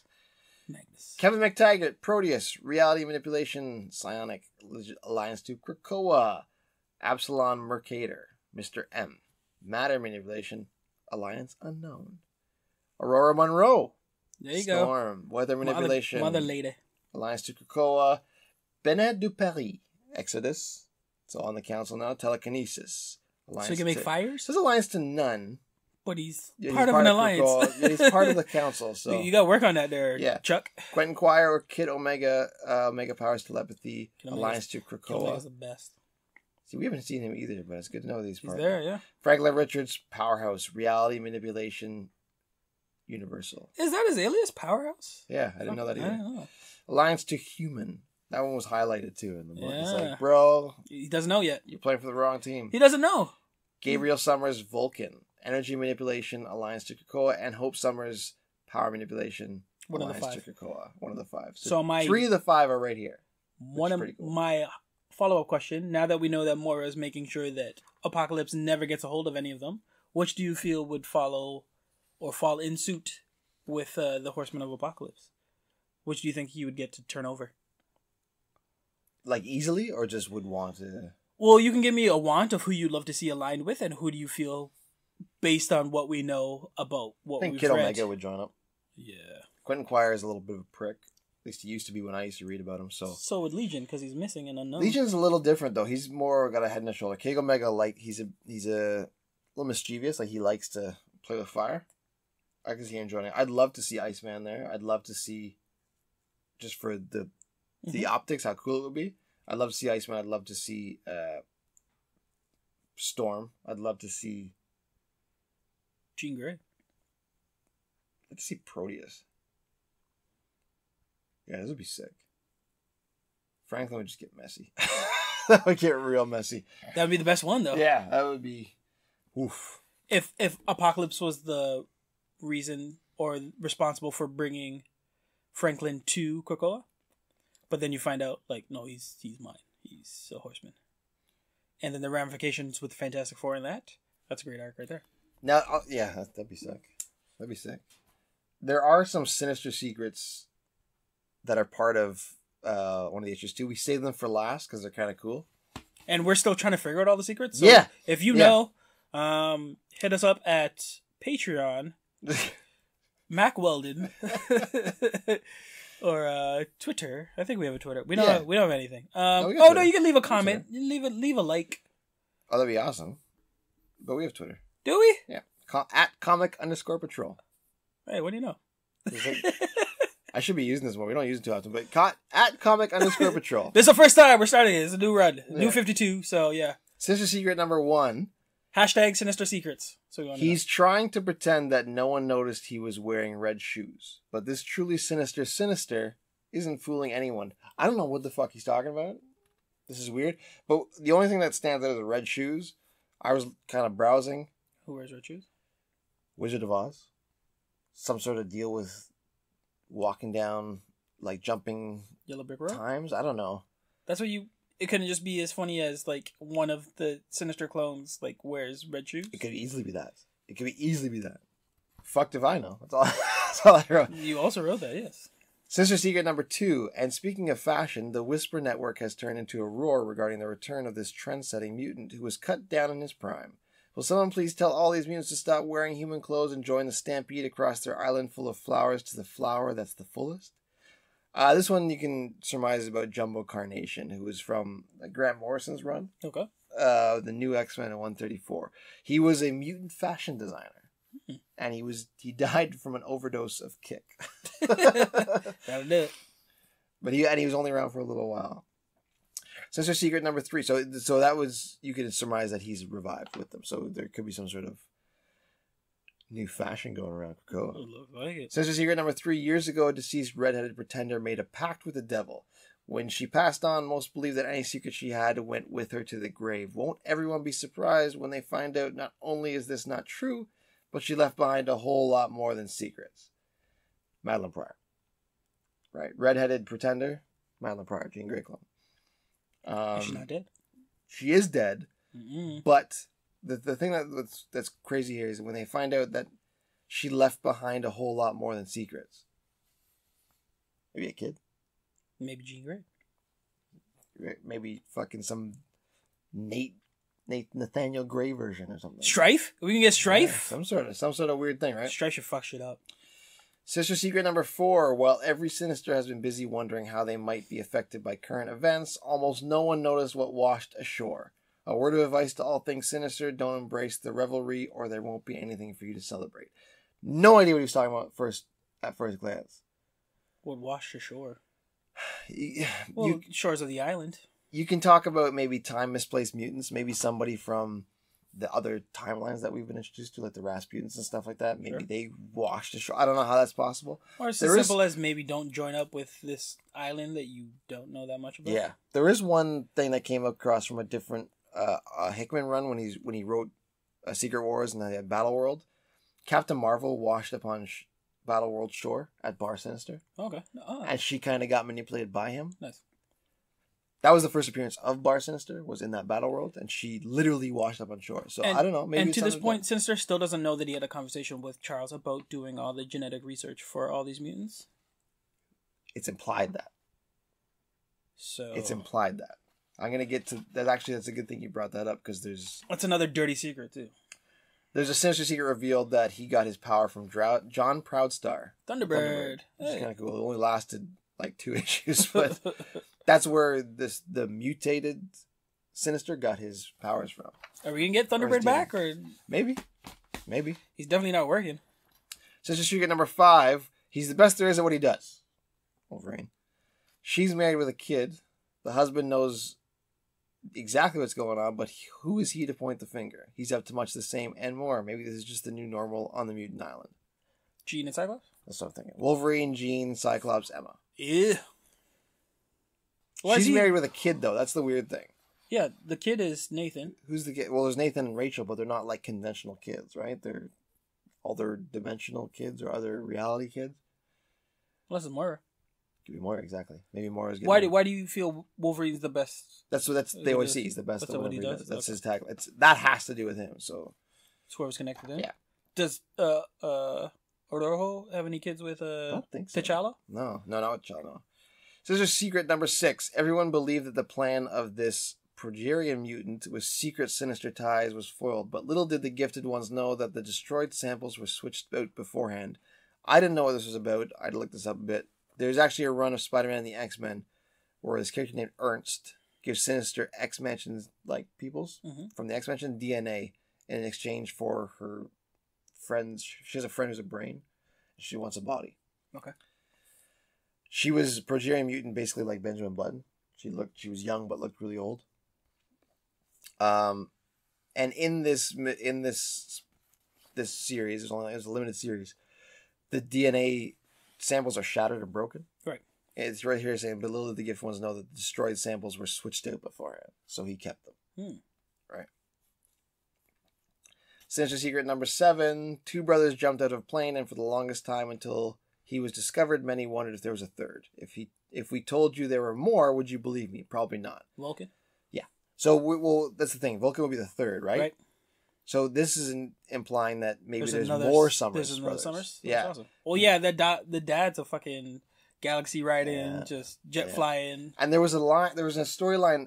Rolling Stone. Yeah, there was a storyline back in like the 80s and 90s where it was implied that maybe Gambit was a brother. Maybe. No, I don't want that. Adam X, the Extreme, was supposed to be a brother, and then they ended up being Vulcan. I always thought X-Man was going to be a Summers. I don't want Gambit either, but that was implied. X-Man. You remember X-Man? No? Right. No, I don't remember X-Man. Yeah, there's X-Man. There's an X-Man. Sinister Secret number 8. For years, the fittest of all mutants had routinely surrounded himself with particularly numbered entourage. So Apocalypse, the Four Horsemen. Mm-hmm. These hangers-on stick around for a while until they are eventually replaced with newer, more exciting members. What most people don't know is if the original members returned, these pretenders would be dropped so fast their heads would spin. Nate Gray is the X-Man. Oh, I didn't realize that was his name. Fuck me. Oh, it's like the teen one. Mm-hmm. Oh, okay. That's why I didn't know. I didn't read that. Basically, just talking about the orgy, like the orgy. The OG Horsemen, right, are his favorites. Sinister Secret number 9. They say the kids are all right, but all. Of course, they were here first. Yeah, and they're locked away with Oracle or the other half of Krakoa. Right. They say the kids are all so they might come back. Yeah. They say the kids are all right, but all is not right in paradise. I want to know what your opinion is, because you might. They say the kids are all right, but all is not right in paradise. This non-couple couple has been apart so long, friends are expecting that when they see each other again, fireworks are going to ensue. Is the universe ready? Judging by how unprepared everyone was for what's happened so far, we kind of doubt it. Who the fuck are they talking about? Kitty Pryde Colossus? Interesting. Because everybody, it leads, you think it would be talking about Moira and Xavier, right? The non-couple, but then all this stuff is like they've been together. I don't like it's not like they've been reunited. She's there at the island, right? Yeah, but they don't know that. No, they don't. Rogue Gambit? I don't know. Fireworks Jubilee? I don't know. Yeah, that's the only thing I made. Who did Dazzler Mac on? I don't know. Jubilee and remember that guy Sink? He's the dude who copy powers. Yeah. Nah. They were, I don't know. So this is a weird one. There's a Sinister Secret revealed about Inferno. And then the secret number 10. Which brainwashed mutant Sinister was replaced long before a certain bald somebody knew and has been in the... Sorry, let me try that again. Which brainwashed mutant Sinister was replaced long before a certain bald somebody knew and has been in on the game for almost as long as the game was being played? Nice. Shh. Remember you just asked? So he kind of knows what's been going on? I don't think he's been fully mind wiped. I think he remembers. And there's some sort of Sinister clone that knows all this stuff. And knows that Charles and Magneto asked him to take DNA samples, and maybe he's figuring something out on his own. So you asked, who's going to find the journal? Sinister could. Fair enough. But to Hickman's credit, Sinister's already been making mega clones. Oh, yeah. And one of them... Chimeras. Chimeras, yeah. Chimera. Anything else? There's more Easter eggs. There's tons of Easter eggs. Hickman made a whole language. Like there's a whole alphabet, and there's yeah. codes to each at the end of each book. That if you take the codex, you can find out what the message is. We didn't have enough time to all the stuff that we were already doing. Like I'd love to go back and do that. But geez, we've already how much? There is one thing I want to talk about before we go. Dive into. Do you find I kind of think there's something interesting about Wolverine and Moira's relationship? Okay. They seem closer than definitely implied. Yeah. So he's the only one like we talked about before has spoken up against actually taking a step. Mm-hmm. Like okay, he's the one who always kills her. I kind of feel like maybe he knows everything. Did you say at one point there was a blood transfusion between the two? Yeah. So wouldn't he necessarily get some of his powers and she would get some of hers? Yeah, but that was in the year 1000th year. Sure. So, but she remembers her 1000th year. Right. So she wouldn't keep her power, she just remembers it. But time's not linear in this new universe. No. It kind of ebbs and flows. So who's to say that Wolverine can't flash forward and remember a time that hasn't come? Like, who's to say that he's not a Destiny himself and doesn't have premonition? Mm-hmm. Especially if blood's transfused, right? Or if Sinister has his DNA and made a Destiny car. Like, we don't even know what type of copies are out there. So Sinister could have made a Destiny Moira or a Destiny Wolverine. Like, yeah. And that can exist. I guess, yeah, you're right. And he's got a weird son. Who doesn't know? Like, Legion can go through time now? What's his Omega level? Oh, yeah, he does everything. David Haller, he's... So... Not Legion. Legion is You're thinking of Proteus? No, I was thinking Dakin. Oh, Dakin. No, yeah, the Wolverine's son. Okay. It's going for a legitimate... his actual son. Bloodlines. Yeah, no, so I kind of just got the feeling that I think Wolverine is kind of like Moira's secret agent. Like, I think he knows everything. Mm-hmm. And he's kind of like the contingency. Like, if things start to go out of hand... You have to take down Chuck? Yeah, I need you to do this. Well... That's kind of what I got. Because they're together a lot. You said earlier that it may not even be Chuck under the fucking helmet, and that shit threw me for a fucking loop. Yeah, I was like, damn. It may not be, because you never see his face. Well, he's already broken the moral code, right? Like, we've seen how many movies, and like, you've read him of comic books where Chuck always talks about, like, I'm one of the strongest mutants ever. He's not listed as a Omega, by the way. No, he's not. Magneto is.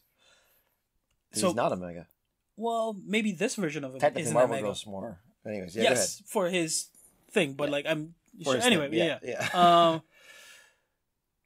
But he seems so casual with the moral ramifications of everything that he's doing. He's literally playing God on so many different levels, with so many different lives and personal stakes that to pull a pin, the entire thing would fall. Yeah. You just need one person to be like, no, don't bring me back. Like, if I die and you still bring me back, like, fuck you. Yeah. Like, don't, like, you have to die at some point. Or, like, you have to let go at some point.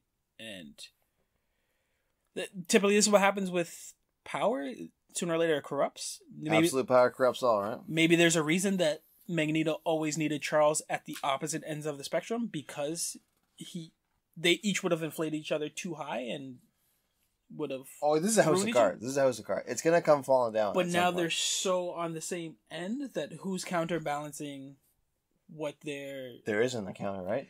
Well, that's why I love the Council, because I do believe that Emma, Arroyo, Jean, and Kurt would kind of be on the opposite end of the spectrum, because they still, with some regards to Frost, because I never know if she's fully evil or fully good. Yeah, she's a wild card, which I love. Yeah, but they would be the ones to be like, nah, man, you've gone too far. When everyone else is like, you haven't gone far enough, or I don't care what you do, I'm doing what I need to do. Yeah, that's the whole seat right there with Sinister and. Yeah, I don't care what the fuck you do. Like, are we gonna kill him or not? Like, the whole Sabretooth thing was hilarious, because he was just screaming out things like, I don't care about you.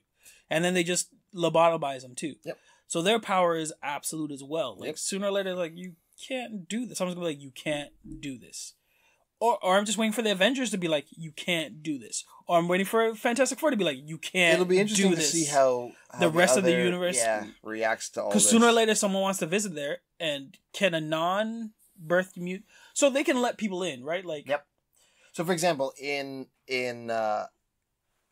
they can bring people into Krakoa with them, because Magneto brought in the statesman from the UN. The Braddocks, right? So Betsy's allowed in because she's a mutant. Brian's not a mutant. But you can get escorted in. If she says, like, you can get you can get escorted in, right? Like the ambassadors came in and they were touring, right? So they can come in. What I just said before you want to give me your whole Braddocks spiel, you son of a bitch. My question is, how soon before the Fantastic Four or the Avengers get invited in? Well, they'll show up. They'll show up. They'll show up, but who's to say they're gonna let them in? You can knock at the door, but if I don't want to see you, they'll be invited. I think at some point they're cool. Like, to what extent? Exactly. They're not all coming in. It's more like, okay, Cap, you want to come in? You can check this out. We'll see how it operates if you want to check it out. But you're not. Or they may just say, no, fuck off. No, we'll meet you outside. Yeah. We'll see. We'll see. The dawn of X is here, so we'll see. For me, this would have been a great way to wrap up X-Men. Like, to just I know. Well, it kind of it. did, and now it's leading into a new direction. No, but I mean, like, to be like, okay, we're going to shelve it now. Like, this is the utopia that we've worked for. Like, yeah. Just put it on the shelf. That's not a bad idea, but... Because you've done so much, like, groundwork to erase everything that wasn't working, and just to give reverence to what did, and then just give a peaceful kind of ending to, like, oppositions that, like, you brought your foes in that were your foes for so long to be like, no, we can be in peace here. Wrap it up. And then you just have a little trickle years down the line. Comics don't work like this because everyone wants everything now. Fair enough. Hickman, you'd be surprised. I'm not against whatever the long con is, because I'm sure he's like, no one's paying attention to this character over here. But, like, just to hear, like, this is how X-Men ended, and then you're like, well, this is X Factor now. Well, you know how it is nowadays. I would have loved this. I would love this as the ending all, and to end all. Yeah, well, you know how it is. As soon as a new writer comes on, they'll change everything again. But it's not like the days of old where new writers would come on and take over for the old writer. Yeah. It's now like new writer comes on, they restart everything. Sometimes that works. It used to work all the time, but now it's like, I'm here, I'm going to restart everything. It's like, new issue 1. But anyways, this will be Hickman's baby for the next probably 2 years. Like our time, and we'll see how it goes. If you're not already amped about everything you read, clearly I'm not talking to you because we spent almost 3 hours talking about this, and we literally could talk about more. Like we're trying to wrap it up. More notes, but so do I, and I have more like theories, but we have to stop. I think it's our longest one. It's our new 52 by almost an hour. We were gonna give you a whole new rating system for read or not read, but if you can't tell in hour 2 not to read this shit, man. We're giving it up. No, let me say that. This is a love letter to X-Men. This is a love letter to X-Men fans. This is a love letter to continuity. This is a love letter to comic books. And this is a great exercise on what you think's coming next. Because we already started reading what comes next, and we're all like, no, I didn't even see that coming. We should do Dawn of X sequel. We probably will. We're doing more. If you don't hear more Hickman stuff from us, it's because Hickman has personally sent us a cease and desist. Yeah. But fuck, we love it. Goddamn. And we care. Now you can give the boom. Boom. I give this a boom. Give it a... Ooh. Yeah. There's the part of the new scale. Edit that out.